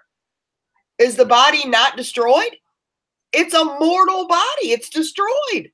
So if you hadn't been taught this tradition, there's no evidence of any of them believing that until like he said, paganism came in. Plato's idea of the immortal soul, which Augustine adopted. The pagan ideas like Dante's Inferno of places where you're tortured forever unless you're worshipped as a god, then you're not. That's crazy. And all of these ideas came into the Christian church. They were never the foundational truths. And once I saw it, and then the two verses maybe that you can use for eternal conscious torment, some of them aren't even talking about humans. They're talking about Satan. Yeah, but we're almost there. We can explain through idioms and metaphoric language. Yeah, we're getting very close to that point in the conversation to go over that. But let me ask Jack Smack here. Here's a little paragraph that I wrote. I would like for your thoughts on, brother. It says, the concept of eternal torment seems to convert the true God of justice into a cosmic sadist. The concept of eternal torment seems to run contrary to biblical examples. God destroyed Sodom and Gomorrah with fire suddenly and quickly. He destroyed Noah's evil world with water suddenly and quickly. He ordered the Canaanites to be killed swiftly. In the law of Moses, there was no provision for incarceration or torture. Punishments for violation of the law consisted either of restitution or death. Even sacrificial animals were spared suffering through precise prescriptions for their killing that guaranteed a death that would be as quick and painless as possible. I don't think that the teaching of eternal torment conforms to the character of the God of the Bible. Brother Jack Smack, what are your thoughts? Well, I mean, if you look at justice, I mean, the idea of somebody just getting annihilated is not fair either. I mean, it's not right either. I mean, it's not a proper punishment for somebody. I mean, just they die and it's painless. That's my opinion, though. That's nothing to do with, I guess, what we're talking about. Yeah, but we can't deny that in the Bible, the laws of Moses prescribed death by stoning. So God gave an order of death. So God does prescribe the death penalty, but there's nothing in Mosaic law where God prescribes torture and incarceration. Renee, what's your thoughts on that?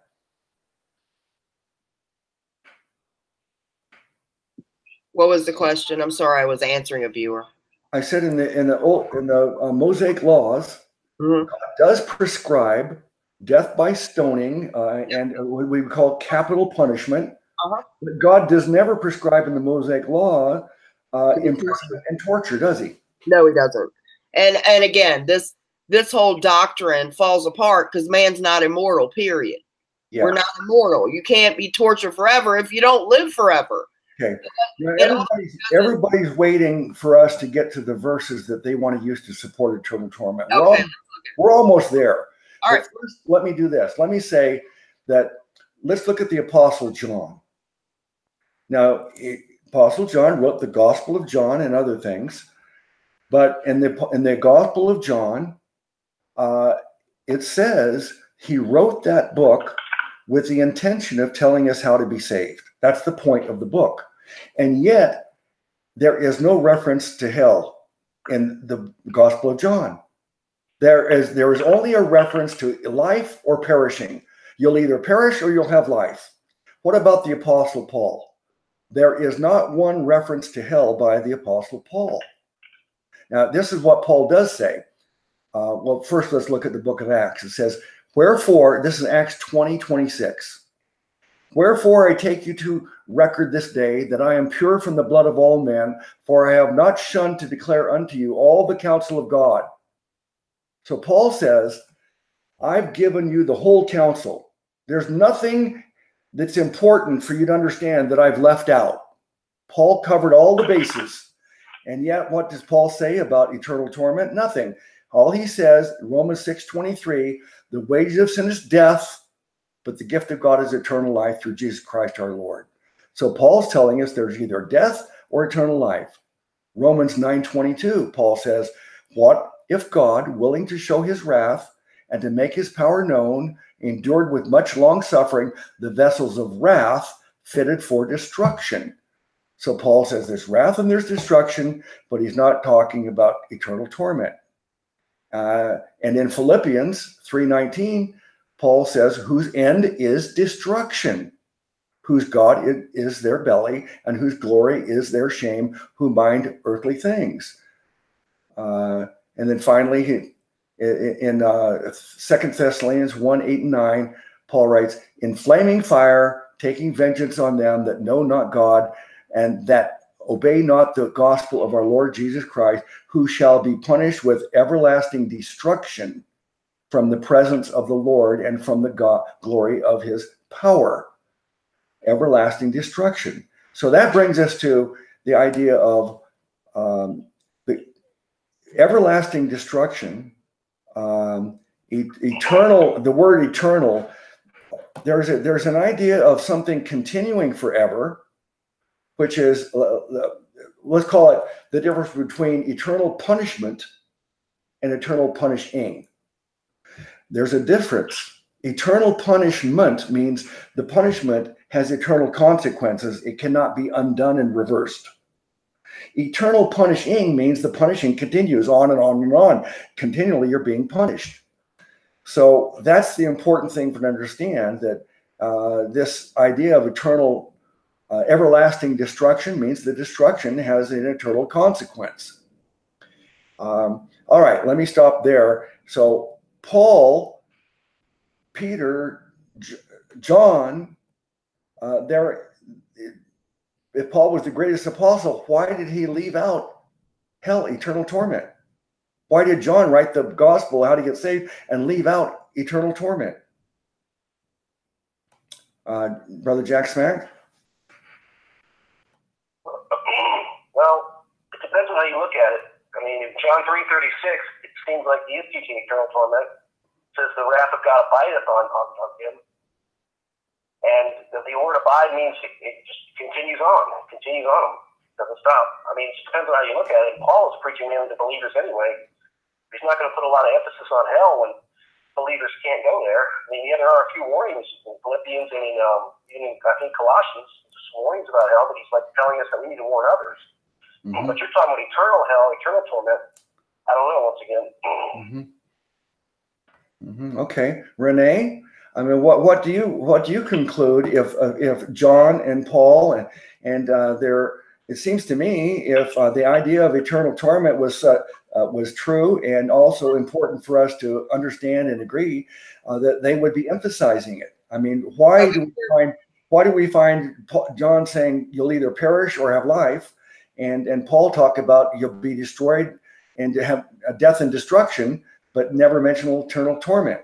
Everywhere I look, even Jesus himself, anytime any of the prophets are discussing the ultimate destination of the lost and the wicked, every single time they talk about how they'll be destroyed, how they'll perish, how they'll suffer the second death. It does not say they'll be tortured for all of eternity or torment, alive and conscious, immortal, but they're not immortal, so it can't even happen anyway. But there's no place that says, we've already established we're not immortal. I don't even know why we're continuing to discuss whether it's eternal torment. If we're not immortal, we can't be tortured forever because we don't live forever. But in any case, there's no place where any of the apostles say anything other than destruction, destroy. Do you know where they're getting these doctrines? Is from the book of Revelation, which is actually a vision that John has and uses a lot of colorful language, which we're going to discuss in a few minutes. But there's no reason for them to talk about it because it doesn't exist. I don't see it anywhere in scripture except two places that could be twisted to say that. And it's always the same two verses. But they always say they're destroyed. The wicked are destroyed. And when JACKSMACK was saying, you know, the wrath of God abides on them, that just means they're never reconciled to God. They're never reconciled to God. The wrath of God abides on them because they didn't believe. So they were never reconciled. Yeah. Okay. I made the point that the God of the Bible is a God of love, mercy, and justice. It would seem to anybody, I think, who did not already have an established opinion that they're holding on to, it would seem to me that being tortured forever and ever and ever would not be justice. It would be overkill. It'd be way, way more than would be deserved for any kind of punishment. So I just don't see how the God of the Bible is going to torture people at all. I don't think God will torture them at all, much less forever and ever and ever. I can't imagine Jesus, the Jesus I know and love, and the way I understand Jesus, I can't see him putting a blowtorch to someone for 1 minute, much less torturing them with fire forever and ever and ever. It doesn't match the character and nature of our God. That's one of my biggest problems with the idea. Of course, we also went over how many scriptures so far, 50, 60, 70 scriptures that indicate otherwise. All right, let me mention another problem here that I think is one of the most important things for a person to wrestle with. If you want to hold on to eternal torment, then I ask you about propitiation. The word propitiation appears only a couple of times in the Bible, and it means that the payment for sin was paid in full. There's nothing else owed. Jesus says it is finished. Debt is paid in full. No more, nothing else is required. Jesus suffered and died on the cross, and that was all that's required. Okay. Well, if someone is going to say that the consequence for someone's sin is eternal torment, then how can they also say that Jesus paid the full price for sin? Because he died, he suffered and died on the cross. But if eternal torment is the price to pay, Jesus would have to be eternally tormented in our place. As far as I know, Jesus is sitting at the right hand of the Father and not being tortured right now. So if eternal torment is required to pay for sins, he didn't pay it all. Wages of sin is death, and he took on death for all men. I like your point there, Luke. Yeah, I just don't think a person can have, you cannot have the concept of propitiation, the sin debt was paid in full on the cross, and also have the concept of eternal torment for the lost. They contradict each other. Brother Jack Smack, how can you reconcile that? Well, first thing, I want to say something about your last point. I mean, you said that eternal torment does not make God look good, right? Yeah. Well, it doesn't. But see, it's man. It makes man look bad. That's one reason I believe they go there eternally, is because they choose to. But that's beside the point. The point about propitiation is he paid for the sins of the whole world, not just the believers. He paid for all people's sin.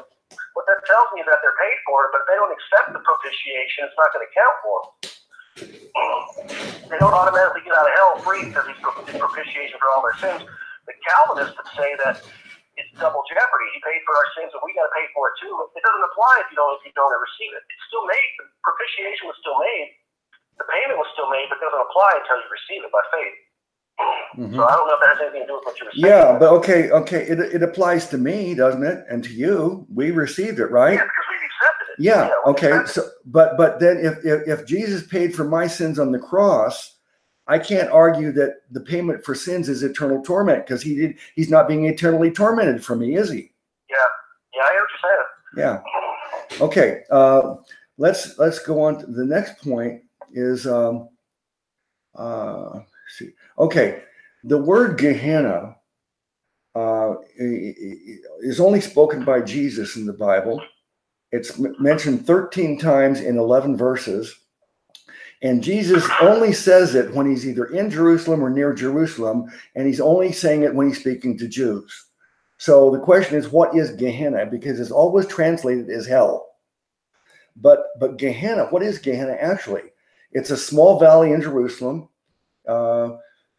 Gehenna was initially where some of the kings of Judah sacrificed their children by fire. Thereafter, it was deemed to be cursed.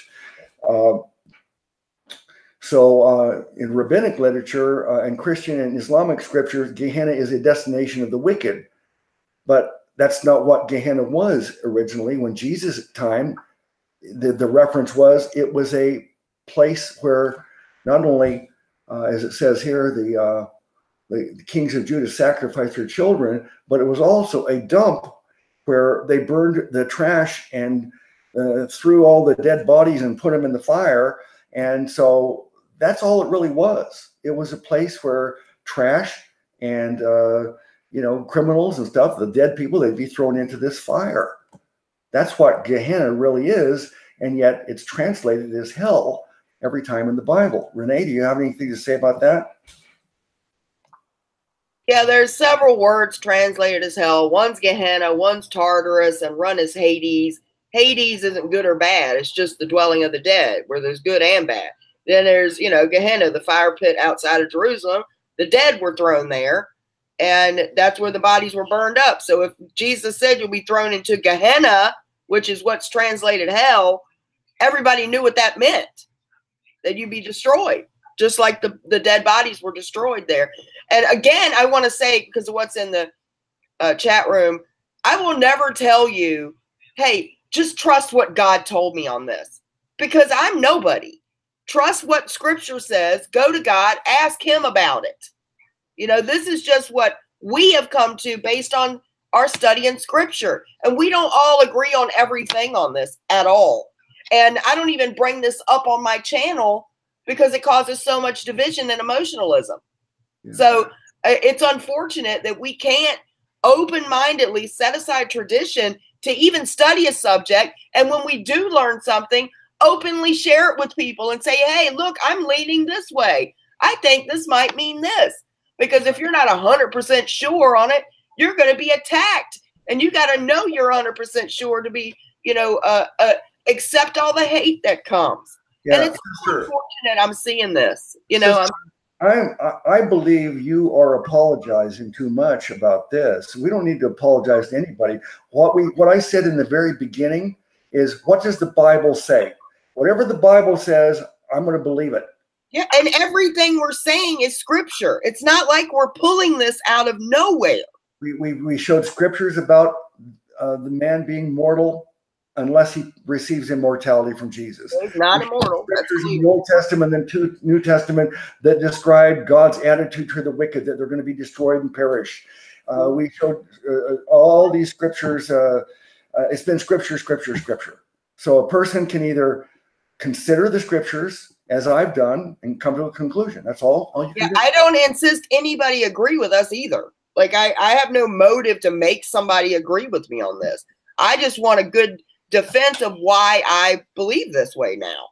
Mm-hmm. I want to be able to say why I'm on this position. Okay, so let me make one more point here and get your thoughts on this. I talked about how the concept of the difference between eternal punishment and eternal punishing. It's important to make this distinction. Eternal punishment means that you punish someone and it can never be undone. It's eternal. It can't be changed. Eternal punishing means that you're punishing them ongoing, forever and ever. Right, that's a different word. Okay, so if we're going to interpret the idea of eternal torment as to be an eternal fire and all these things to be that it goes on and on forever, then we need to also consider this. The Bible also speaks of eternal judgment. Hebrews 6:2. It says, is a judgment that continues eternally, or is it a judgment with eternal consequences? So I don't have that in front of me here, but in Hebrews 6:2 it refers to eternal judgment. And does that mean God's going to continue judging us forever and ever and ever? The judging never stops? Or does it mean the judgment God makes can never be changed for all eternity? Then, and also eternal redemption is in Hebrews 9:12. Now, does that mean that we are redeemed ongoing and ongoing? It continues to more redemption, or does he redeem us and it's done and it's finished? It can never be undone. That's the way we need to understand this. Renee, what are your thoughts on that? I'm a little upset right now. I need to chill out, because people just can't. They can't just have an open mind. And there's nothing destructive about telling somebody that there is torment. You will face judgment, and it's terrible, but God won't continue to torture you for all eternity. Because I don't care what you say, people are ashamed of that. Yeah. People that say he's a loving God, he's merciful, but he'll torture you. It does not even work. And the Bible doesn't support it. You can take those two verses and he's going to explain the smoke of the torment. The Bible interprets itself. We're going to get to a couple of verses. All eternal torment hangs their hat on a couple of verses. We're going to go next. But I'm just too look at all the verses we found to support man's soul is mortal unless we. Yes, it is. Bible says so. Yeah. They won't look at it. They won't look at it. We're just wrong. And we're not insisting people even agree with us. That's what I don't understand. Why can't we be allowed to think for ourselves and say, this is the conclusion I came to. This is why. Take it or leave it. You don't have to leave it. I don't think you should. I don't think you should have your feelings hurt by that. Whatever they want, someone else wants to think, that's fine. They can reject all this if they want. I'm not trying to push it. That's the whole point. Yeah. But for someone to say I'm endangering the body of Christ, who I love so much, I don't understand how it's a danger to say that the torment doesn't go on for all of eternity. I don't understand that. Okay, Jack Smack, could you look up this verse for me? Because I don't have it in front of me. It says Revelation 14:9-11. And you can read that to me when you find it. But my notes here say this verse is to demonstrate that the suffering of the wicked will be eternal. They most often highlight two phrases. The first refers to those who take the mark of the beast during the tribulation, who will be tormented with fire and brimstone in the presence of the holy angels. The second is that the smoke of their torment goes up forever and ever. Notice that the passage did not speak of eternal torment. Rather, it speaks of the smoke of their torment ascending forever. The Bible is its own best interpreter. When you look up statements similar to this, you will find that they are symbolic for punishment that has eternal consequences, not a punishment that continues eternally. For example, consider Isaiah 34:10, which speaks of the destruction of Edom. It is the smoke of Edom's destruction will go up forever. Now, the smoke's not going up in Edom still today, is it? Edom's not burning anymore, because they were saying in the chat room, it's our bodies that feed it the fire so that the smoke continues to burn. That just sounds gross. But the Old Testament defines itself like you just proved. The smoke of their torment rises forever. Is the city still burning?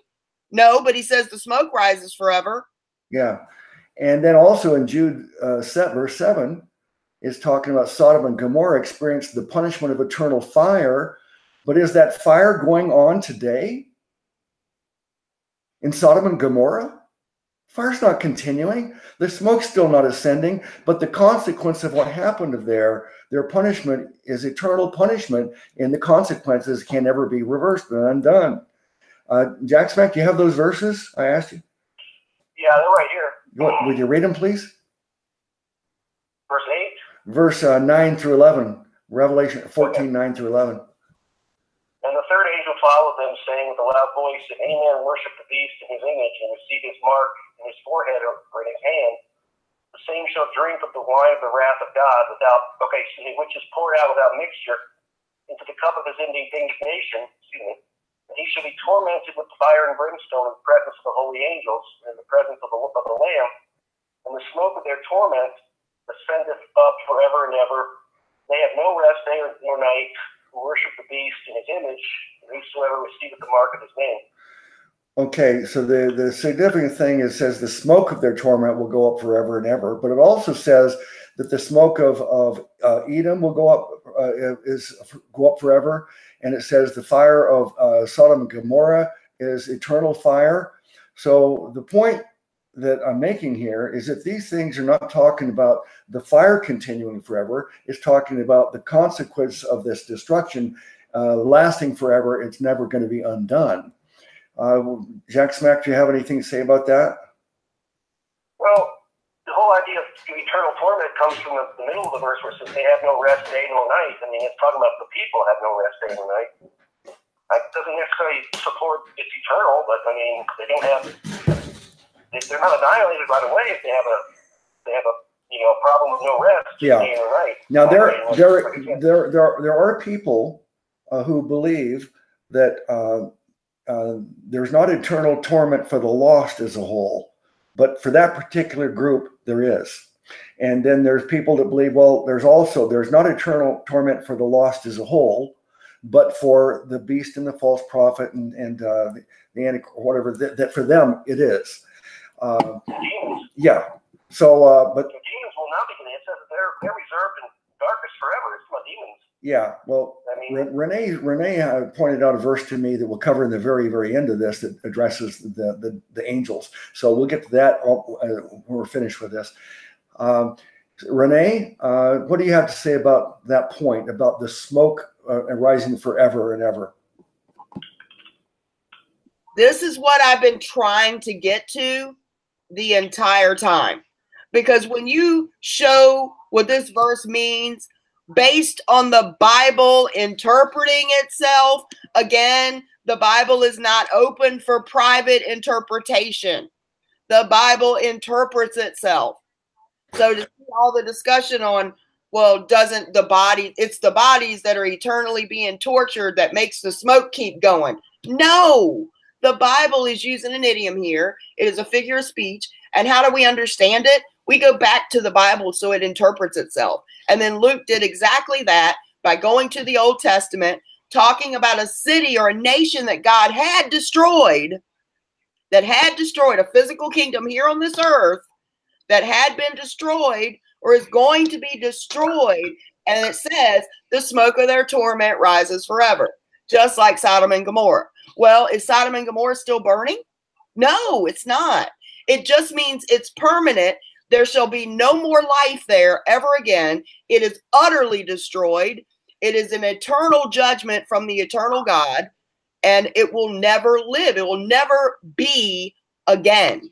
And so when we let the Bible interpret itself and not our own thinking, like to try to apply literal things like that, when you've got over 50 verses telling you that its destruction is perishing, is destroyed, that hell itself is thrown into the lake of fire and destroyed, then and then you see 50 more verses about how God always deals with his enemies. They're utterly consumed. They're utterly destroyed. They perish. They suffer eternal punishment. That punishment is permanent. They will never be reconciled. So I'm so glad, because this one verse is what makes people believe this, that man's immortal, and they're going to keep feeding the fire with their body continually regenerating and being burned and regenerating and being burned. And I don't think it's scriptural, especially when you can see that the smoke of their torment is used as a metaphor over in the Old Testament for God's destruction of a city. So I'm so glad that that was addressed, because that is the big one that people use. And the New Testament uses a lot of Old Testament language, and you will not understand it unless you study the Old Testament, and you'll come up with stuff like this. Mm-hmm. Yeah. Well, there's another one here. It says, didn't Jesus teach eternal torment when he said that hell is a place, quote, where the worm does not die and the fire is not quenched? Mark 9:48. Another idiom. Yeah. So the answer, Jesus could not have been teaching eternal torment when he made this statement, because he is quoting Isaiah 66:24, which says that the redeemed will be able to view the corpses of those who are lost. The phraseology about the worm and the fire is figurative language that emphasizes the fact that the testimony of what happens to lost will never die. They will die. When it says the worm dieth not, it means they will not be resurrected to immortal life, to eternal life. If the worm dieth not, it means that they remain dead. They are not resurrected into eternal life. It's as clear as that. And that same idiom is used in the Old Testament several times. Mm-hmm. That's explained also. This is an important thing to understand too. It says the fact is that the testimony of what happens to the lost will never die. In other words, the idea that the statement about the destruction will go on forever and ever. We'll always have that understanding. It's not that their torture and torment goes on forever. It's our understanding of what happened to them. It says similar wording is used about the destruction of Sodom and Gomorrah. Jude 7 tells us that these cities experienced the punishment of eternal fire. That does not mean an eternally burning fire. Rather, it speaks of a fire with eternal consequences. All right. Now, there's also a point here in the talking about the mark of the beast. We already talked about that. Okay. Let's talk about the Antichrist and the false prophet. Jack Smack, Revelation 19:20 and 20 verse 10. Can you find those for us?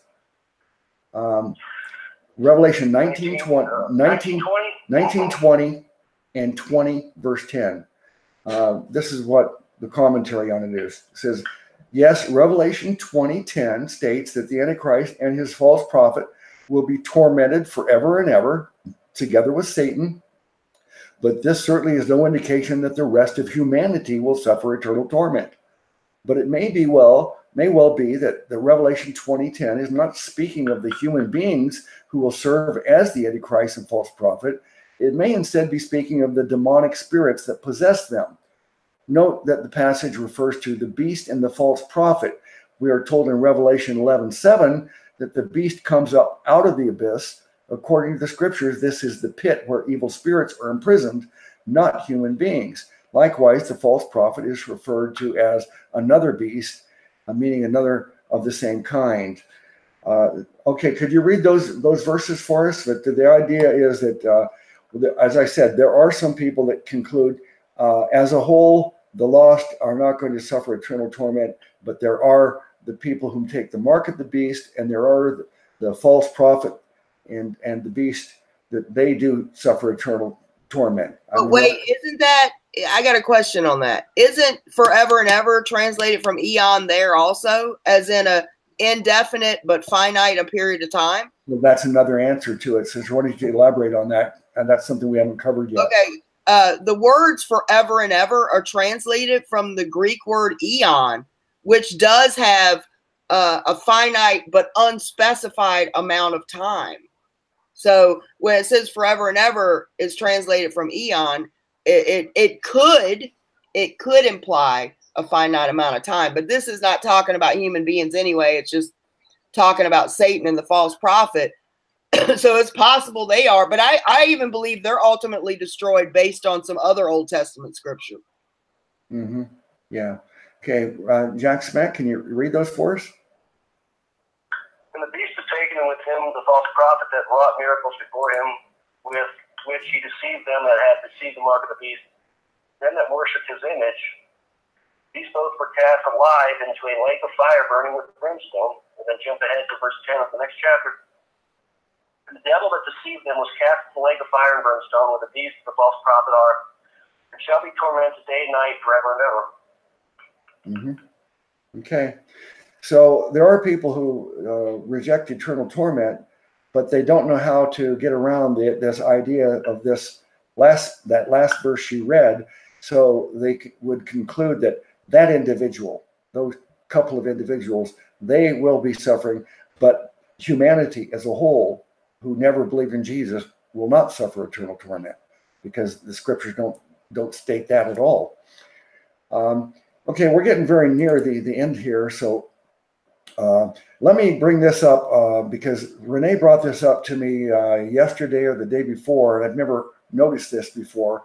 But Jack Smack, you talked about the demons that continue to be punished. So this is new to me. Let me get everybody's thoughts on this. Psalm 82, starting with verse 1. God standeth in the congregation of the mighty. He judgeth among the gods.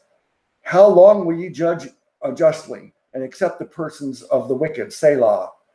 Defend the poor and fatherless. Do justice to the afflicted and needy. Deliver the poor and needy. Rid them out of the hand of the wicked.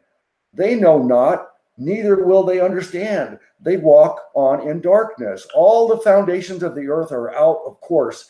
I have said, ye are gods, and all of you are children of the Most High, but ye shall die like men and fall like the one of the princes. So Renee, you want to elaborate particularly on verse 6, saying, ye are gods, and all of you are children of the Most High, but ye shall die like men. Yeah, this is in the Old Testament, where I believe it's after he has these watchers that are talked about in Daniel that look like principalities. They are rulers over nations, and I believe that after Babel, the Tower of Babel, when he separated them into like 70 nations, he gave a bunch of angels rule over these nations, and he carved out Israel as an inheritance to himself. So that would be the holy nation set apart. Now, these angels were not judging justly. They weren't insisting that the human rulers be just, to be good to the poor and to the widow. And they were just really unjust, corrupt people. And so because of God puts a judgment on these spirit beings who would otherwise be immortal. They are eternal. It tells us that they were, so he puts a judgment on them and says, but you shall die like men. You shall fall as one of the princes. So, and there's another thing I forgot to show you, Luke, where it talks about when, I believe it's the king of Tyre or something, which is like another name used for Satan. And it says how he will be ashes under the feet and be a horror to many. Like he used to be so powerful, but he's going to end up being ashes. People are going to be like, this is the thing that shook the whole world, But then you see in the Old Testament, it says that he's going to be destroyed. So I don't know if that's Satan personally, or if it's just another spirit being with great power in the kingdom of darkness. But when I found these verses, it's interesting because it even puts the curse of mortality on an eternal being, an angel. That's why I said, you're sons of God, you are, but you will die like men. They're not men. Otherwise, they wouldn't say you shall die like men. And these were, that's why he called them little g gods, because they were the Elohim. They were the spirit beings that had principalities over these areas, just like it talks about the prince of Persia. That would have been one of these entities that God has put judgment on to say they're going to die like men.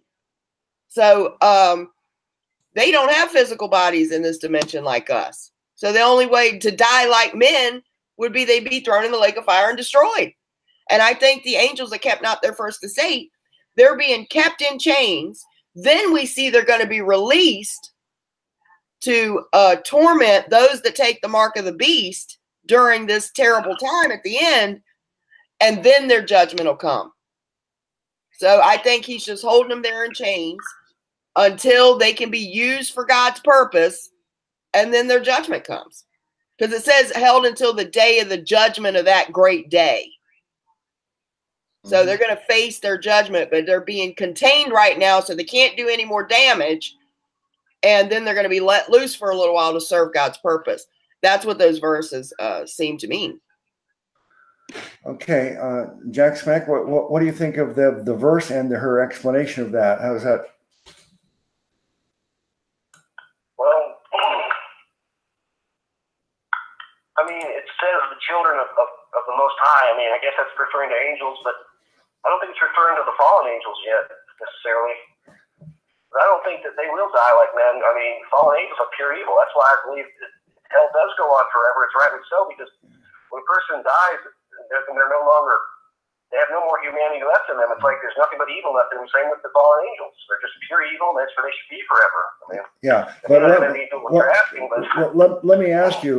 This is a new. That's possible too. I'm not saying I'm absolutely right. This is a new point that she's made that I haven't thought much about until now. But you just said that these angels, if they're not fallen angels, they can't be the unfallen angels that die like men, can they? Well, it can't be talked. It doesn't say. Maybe these angels fell later. I don't know. They weren't originally. I don't think it's talking about what demons. Yeah. Well, see, here's the thing to me. We're at the point now where we're going to kind of sum up our thoughts and rehash everything and lay out exactly how we see it based upon all our studies. But I really don't care about the false prophet and the beast, and I don't care about the mark of the beast and all that group of people. What I care about are people right here and now who are lost, and I want to be able to tell them what the Bible says is the possibles for their eternity. On one hand, it's possible for them to receive eternal life as a free gift. On the other hand, they could reject that, and then they'll perish and be destroyed because they don't have immortality. That's what I want people to understand.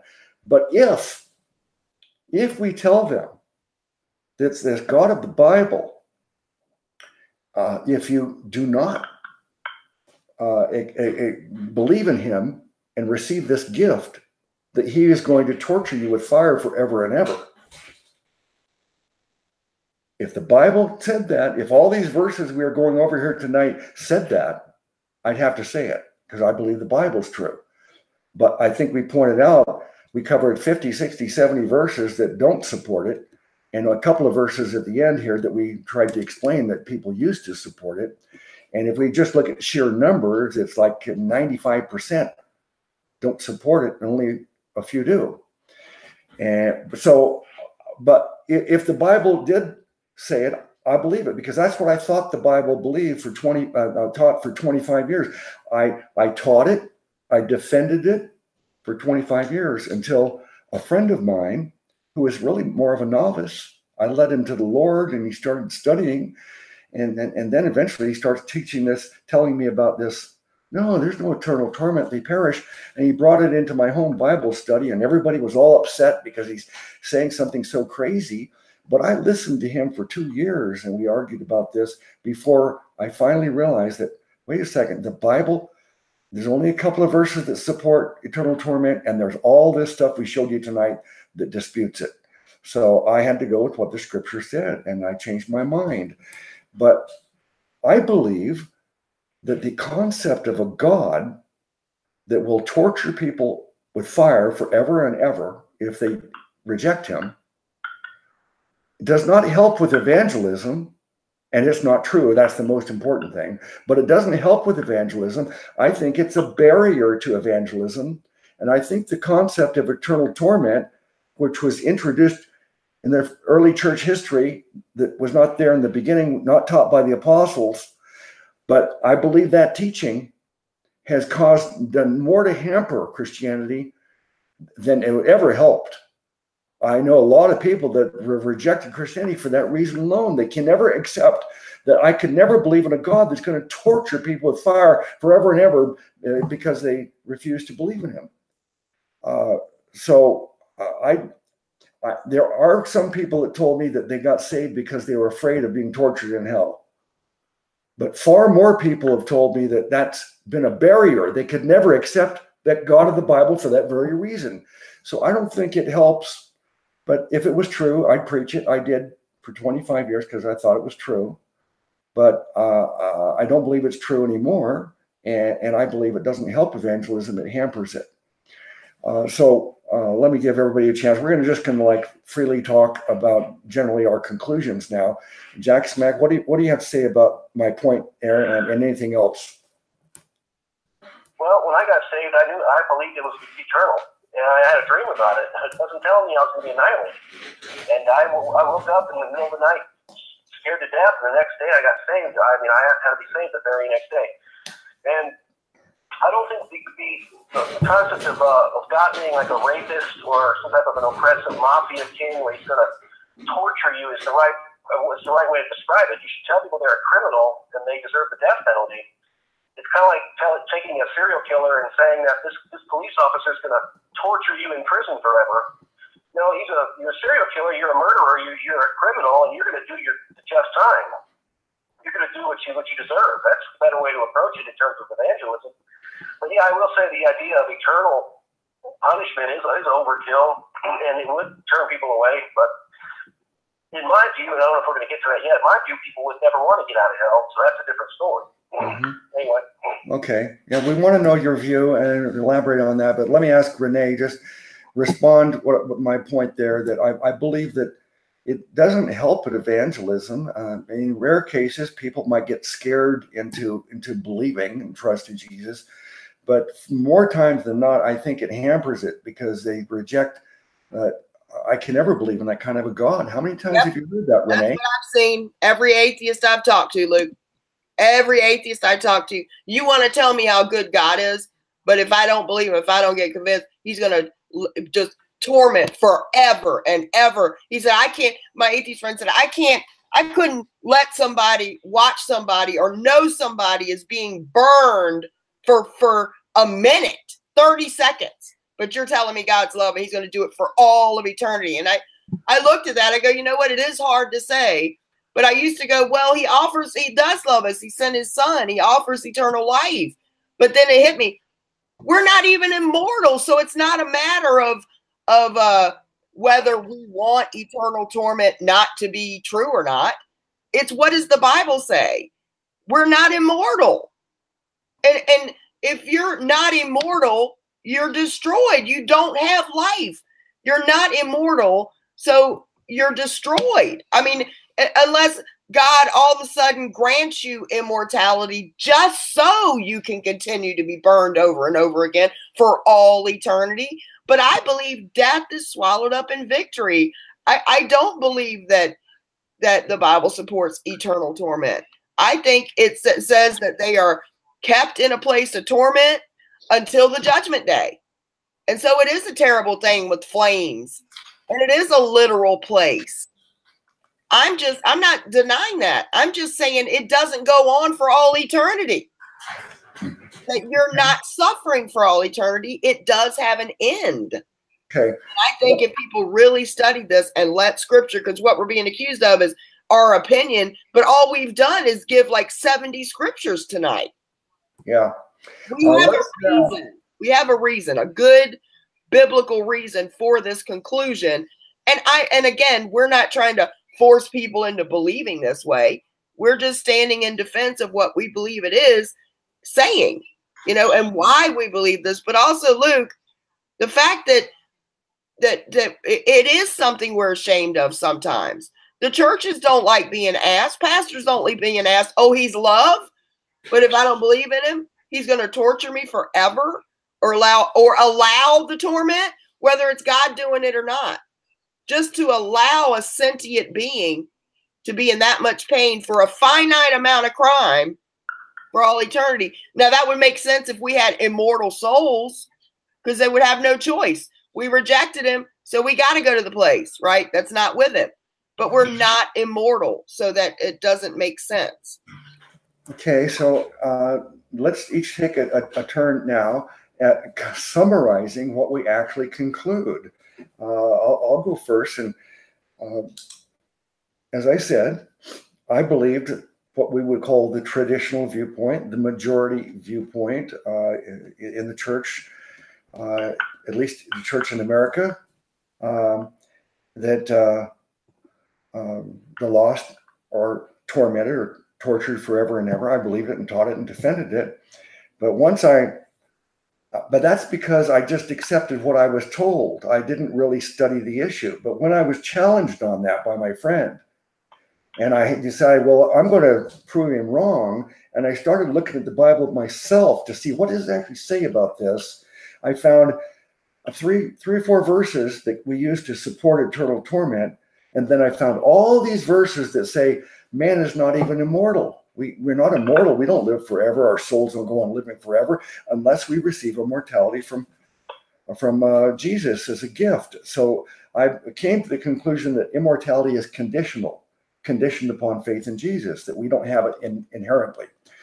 And then I came to the conclusion that propitiation, to me, now not everybody agrees with my take on this, but I believe the Bible's telling me that Jesus is the propitiation for our sins, and not for ours only, but also for the sins of the whole world. Propitiation means that what he did on that cross, that suffering death on the cross, paid for all the sin. And not just for mine as a believer, and yours, Jack Smack, and Renee's, but everybody, for the sins of the whole world.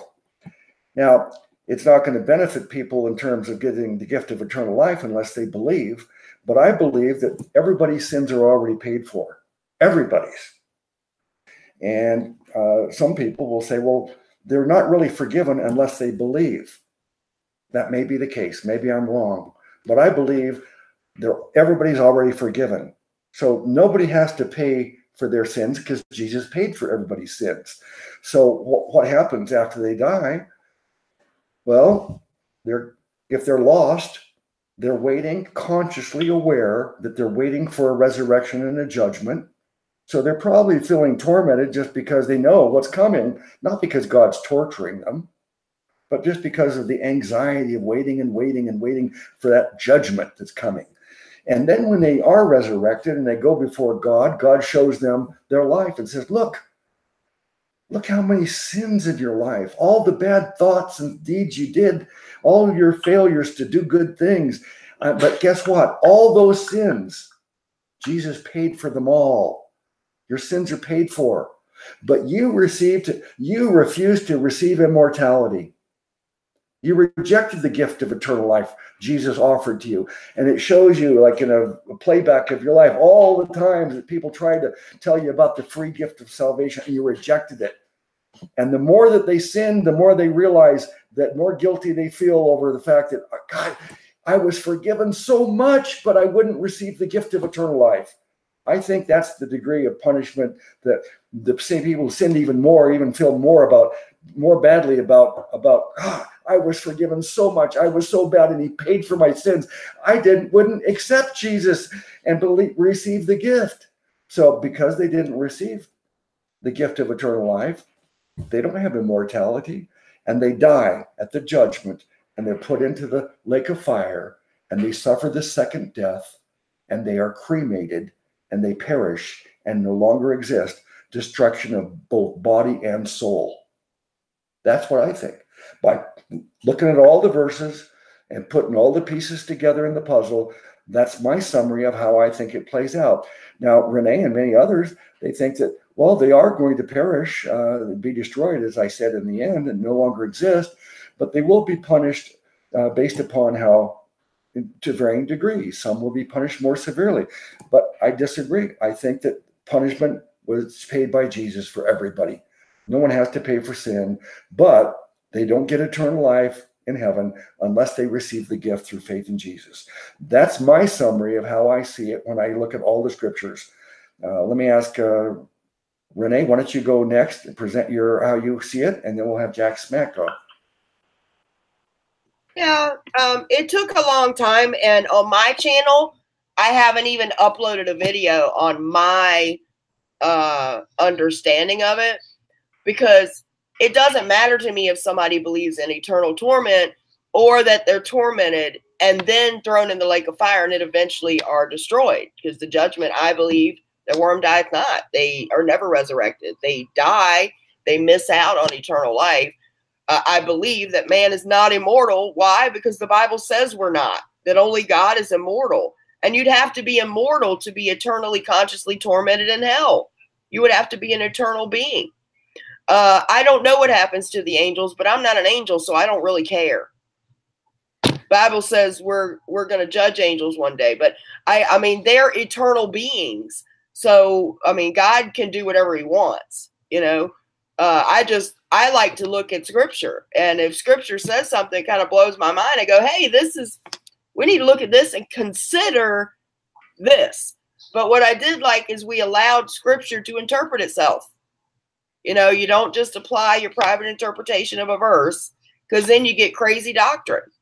You know, and you got to know when the Bible's using idioms and metaphors and artistic language or colorful language, and to be able, if you don't understand it or there's symbolism, that you go to the Bible, because I guarantee there's at least one instance where it's used somewhere else, and you can get the context and understanding of that one so that the Bible can interpret itself.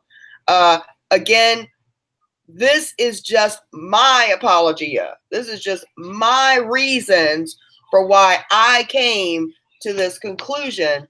And once I really studied, then I've been considering this for over a year, because I started doing a study just to have better understanding, not to see if eternal torment was true. I assumed it was when I started this journey.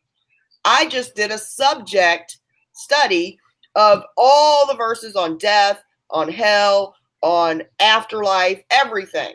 Every verse that, referenced it, so that I could understand where people go and what it is. And then it turned out I started to see in scripture that the first thing I realized is there's no demons in hell torturing people, that it was created for the devil and his angels, and that is a pagan concept like Dante's Inferno and Catholic stuff. That's not even legitimate. Satan's not in hell ruling it. He's up and down the earth, and he's the prince of the power of the air. But the whole point of the study was not to deny eternal torment. I assumed it was true, but it was to have deeper understanding, and I started leaning toward this. Then I started looking into it, because I was like, wait a minute, it looks like they perish, they're destroyed, they suffer. And so I found maybe 2 or 3 verses that could imply eternal torment, and those are the ones I looked at and found out they're metaphoric, they're colorful. And then once I found out man's not immortal, I just completely went away. I just did away with eternal torment, because you got to be immortal to be tormented for all of eternity, and we're not. So either way, Jesus died for us. We don't have to agree on this issue at all. You don't have to hate people or get resentful or call them names just because they disagree with you. If you trust the right Jesus and have the right gospel, You're my brother and sister in Christ, period. And we need to be showing a little bit more grace and liberty to people on these things. But that's how I came to the conclusion. I do believe the lost go to a place, but eventually that itself is going to be destroyed in the lake of fire. As far as the Satan and his angels, I just don't care. I mean, that's up to God, you know, what happens to them.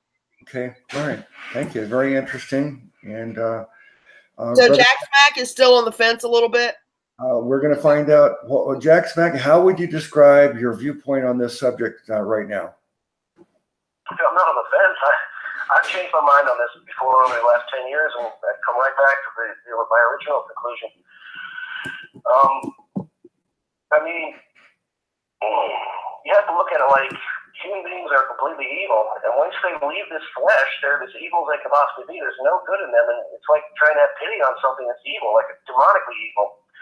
And I believe that, I mean, as long as you're still alive, there's a little tiny shred of humanity inside of everybody. Even if you're a reprobate, I mean, you're still alive, still breathing oxygen and stuff. But I mean, once you leave this flesh, if you are lost, you are not born again. You have no life in you, none. I mean, it's like the eternal punishment makes sense. But like I said earlier, I believe the people would never want to get out.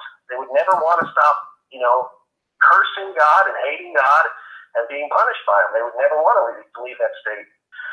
So, I mean, I'm basing this on, you know, just reading these different articles, by people that supported annihilationism and conditional immortality and stuff, and they studied the Greek and were trying to say what she was saying about aeonis, and, aeon, aeonis would be like the eternity, Greek word for eternity. And, I mean, I've come to the conclusion that a lot of times it says eternal for life and eternal for damnation. It's the same word in the Greek.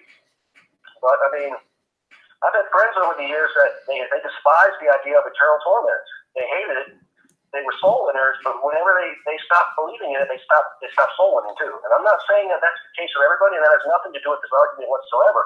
That's just a personal experience I went through. And I remember one person I told that I just told him I got some people saved, and he was like, "Big deal." He told me, "Big deal. They're not going to be in hell forever anyway." And his attitude was like a turnoff. So, like I said, I mean, either way, no matter what you hold on this, your view, Renee's view, or mine, hell's still not a good place. It's not an ideal place to go. Whether you just get burned up completely, one fell swoop, or whether you burn after a few years of some type of a purgation or purgatory, or whether you go there forever, it's still a terrible thing no matter what. And that's why we're called to tell people how to be saved, come what may. Doesn't matter if it's eternal, doesn't matter if it's temporary, doesn't matter if it's an immediate annihilation. It's still something we're supposed to warn people about. And that's the bottom line. And I just think as long as we're winning souls and preaching the gospel, the existence of hell and how bad it is immaterial. Okay, very interesting. I've had some people react to my view, my conclusion on this, that there is God doesn't torture anybody. But He does destroy them. There is capital punishment. There is death, but He doesn't torture people. I've had people very upset because it seems to me that they just love the idea of the lost people being tortured forever and ever, and they're offended. I've had people offended by me saying God won't torture people forever, and that offends them. But I'm here to tell you that when people say that God is going to torture people forever, I find that offensive. I tolerate it. If someone's a brother or sister and that's what they believe and teach, I can tolerate it. I mean, because you're a believer and you're saved and I love you, but it makes me sick to my stomach. It hurts me, and I believe it hurts God to be portrayed in that way, to portray Jesus as someone who would either personally or condone and put in a system of torture forever. I think it's offensive, insulting to Jesus, and I'm just offended by eternal torment as I am by the Calvinist view that God creates some people to just go to hell, and they can't possibly be saved because He won't let them. They don't have free will. He creates people for that purpose, and other people He creates to be saved. And we don't have anything to say about it. To me, that doctrine is evil. It makes God really the only being that's evil, because God controls everybody, and every thought, word, and deed is controlled by God. So all evil things that are done, God's making us do it like a puppet. So that means that man is an innocent puppet and God is an evil, sadistic puppeteer for us. That Calvinism I find very insulting to God. And I feel the same thing about the idea of the eternal torment, that God, let's say Jesus is our great Savior God. I can't imagine Jesus torturing anybody for 1 minute. So I'm offended by it, but I'm not going to say, hey, you can't have fellowship with me. I don't love you because of it. But unfortunately, there are people who will not give me the same grace in return, that they say, no, if you don't believe in eternal torment, you're a heretic. Well, I say that back at them, but I still say I can still have fellowship with someone who believes that. Here's the thing, Jack Smack, you've been my longest friend on YouTube. I've known you for about the 10 years I've been on here, and you know, it's been no secret we haven't agreed on this and a few other things over the years probably, but we've never had any issues or broken fellowship, because you believe that if we agree Jesus is eternal God Almighty, and that salvation is not earned by religious works but received as a free gift, by grace alone, through faith alone in Christ, in the person and finished work of Christ, and that you can't lose your salvation for any reason, eternal security. We agree on that, we unite around that, and we give each other liberty on other things. And that's the attitude that I hope that everybody can embrace. And so let's see, basically what we've done tonight is we've covered in less than 3 hours what's taken me about 9 hours to get through in the past on this subject with other groups. I've done this. This is the third time I've done this, and I'm going to use this one video tonight to replace a whole series that I have done earlier, because I think tonight was a better presentation than the others. So I'll just replace it with this.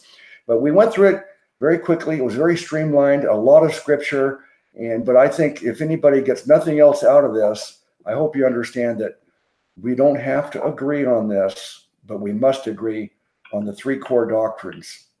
Renee, what is your final thoughts on this then? Yeah, the main thing is, do we have the same Jesus and the same gospel? Because if we are, we're in the same body. I find it really upsetting that I'm not even comfortable sharing things that I've learned or possible new ideas about scripture, because I've had death threats. I mean, literal death threats. I have stalkers, people making things about me, twisting things I say, and it's just really ugly, you know. And I already deal with physical disability. It's hard. So I just try to not, if I'm going to go down being hated, it's going to be for the gospel of Jesus, you know. And so nobody has to agree with me on it. I just like to explain why I came to the conclusion. And that doesn't mean that I'm right. Like, I'm not comfortable enough to say I am 100% sure that I'm right on this, because I don't. And I don't think anybody can say that until they've been there. I don't think scripture supports it, because it says we're not immortal, and that death is swallowed up and death is destroyed and we perish, we suffer destruction and eternal punishment. And then we've already explained the smoke rising up forever is an idiom for ultimate destruction. So that's why I don't think it's unreasonable that I came to that conclusion, or you did either. And I don't think it's unreasonable that Jack Smack came up with his. I really wish that we could, as one body, just, you know, allow each other some growth space, and to maybe not agree on every single thing without being called names. I mean, none of us should be able, we should be able to come together like this. And even though we don't all agree, you don't even agree with me on everything about this, you know, Luke, but nobody's getting mad about it. I just came to this conclusion. That really made me sad when Jack Smack said his friend was like, so what? Because the Bible says save some from the fire through fear, and then save others by God's goodness, right? Because it's the goodness of God that leads men to repentance. So we're not saying that it won't be a terrible torment. We're just saying that it does eventually have an end to it. That's all. Mm-hmm.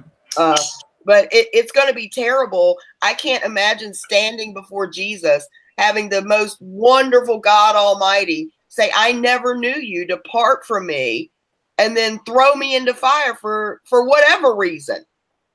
That's horrific. And that's a really horrible attitude that the guy was like, so what? Do they even realize that what God has done for us, what Jesus suffered for us, what he wanted to give us as his family? That's a huge loss. Mm-hmm. The loss we have is like worse than anything, to not be with Jesus. That's a huge deal. So that made me really sad. But I'm like you, Luke. I think that the torment doctrine, as we have proven, it came from Catholics or paganism infiltrating in the 3rd and 4th century, the immortal soul thing from Plato. But I think it actually keeps people from coming to God, just like the law keeps people from coming to God, because people tell them they got to stop this sin or stop that to be saved. So they just never even try. They just run from God and get mad that he's going to judge them for not doing it. So I think this actually maligns God's character more than destruction does. Yeah.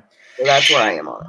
All right. I noticed in the chat room, adopted son of heaven, Brother Chase, he made a comment probably an hour ago, I noticed, and you said that you love Jack Smack and you want to donate to his ministry. And I think that's a great idea. Sister Renee brought up the idea earlier today about that Brother Jack Smack, we hate the idea that you don't have a computer that's good enough to even do join the live stream. We have to talk to you via the telephone because your computer doesn't work and your cell phone is what it should be. So I say, brother adopted son, if you're serious about donating, and anybody else, Jack Smack, just tell everybody your email address. So if anybody does want to, they can contact you and make arrangements. So what is your email address, brother? It's Matt G. Carell at email. Okay, Matt, that's Yahoo.com. Yeah, Yahoo.com. Okay. Get mixed up with another person. Okay, tell me if I'm getting this right for everybody. It's Matt G. Carell, that's MATT G CORRELL at yahoo.com. So that's Brother Jack Smack's email. If Chase or anybody else does seriously want to donate to Brother Jack Smack, I think that's a great idea, and I'd love to have him see him get a computer. This computer I've been using the last few years, was donated to me by one of the brethren, because my computer was failing, and he recognized that, and he contacted me and said, I've got an extra computer I'll send you. So it's a wonderful idea. So that's it. That's it for the study. Brother Jack Smack, what's your last thoughts on this? Last thoughts on this whole issue? Yeah, just the discussion tonight. Any last words before we say goodnight? Well, here's the thing. Anyone who is saved is not going to ever go to hell. So how are we ever going to know what it's like or how long it's going to be? Bottom line is, if you're saved, you'll never perish. So we need to be focusing on getting people saved so that they won't see it either. I mean, who wants to find out what hell's like through somebody else's secondhand experience because they actually went there? So that's why we need to preach the gospel all the time, regardless of what we believe on hell, because those who are saved will never go there. I give them eternal life, and they shall never perish. So whether it's eternal or not, we're never going to perish if we're saved. So I have. Yeah. Okay. Amen. You've heard me say this, everybody. I've said it many times. I may repeat it too often, but my philosophy is that I'm willing to listen to different points of view on everything, because I realize that I'm not omniscient. I'm not infallible. I could be wrong about things. I know I've been wrong about some things in the past, and people have showed me my errors, and I've made my changes, and I'm willing to listen. And I hope everybody will adopt that attitude, that let's listen to another point of view, and let's be fair and considerate. There is a possibility your position might be wrong. And yeah, I want to say something because a viewer is saying people don't come here for doctrine. You know what? We're here discussing ideas. who said that? So I can just. Well, I don't know. I'll tell you later. I tell you This is a place where we discuss ideas. Everybody can, if you're part of the body of Christ, and if you're not, we want you saved, and we'll discuss that too. We'll make sure you know the gospel. But if you're saved, it's good because iron sharpens iron. Nobody here is saying we're 100% right and you better believe this. Yeah. No. We're discussing doctrine. We're discussing scripture. Nobody's blindly follow us. We're not religious leaders. We're just brothers and sisters discussing our ideas on things. Tomorrow I'm going to scroll through the chat room, look at all the comments, and if we do have any troublemakers here, then I will make sure that they're blocked. And if a person disagrees, that's fine, as long as you're polite. But if you start making accusations and calling people names then I don't want you part of. You're not in the fellowship. I'll get rid of you.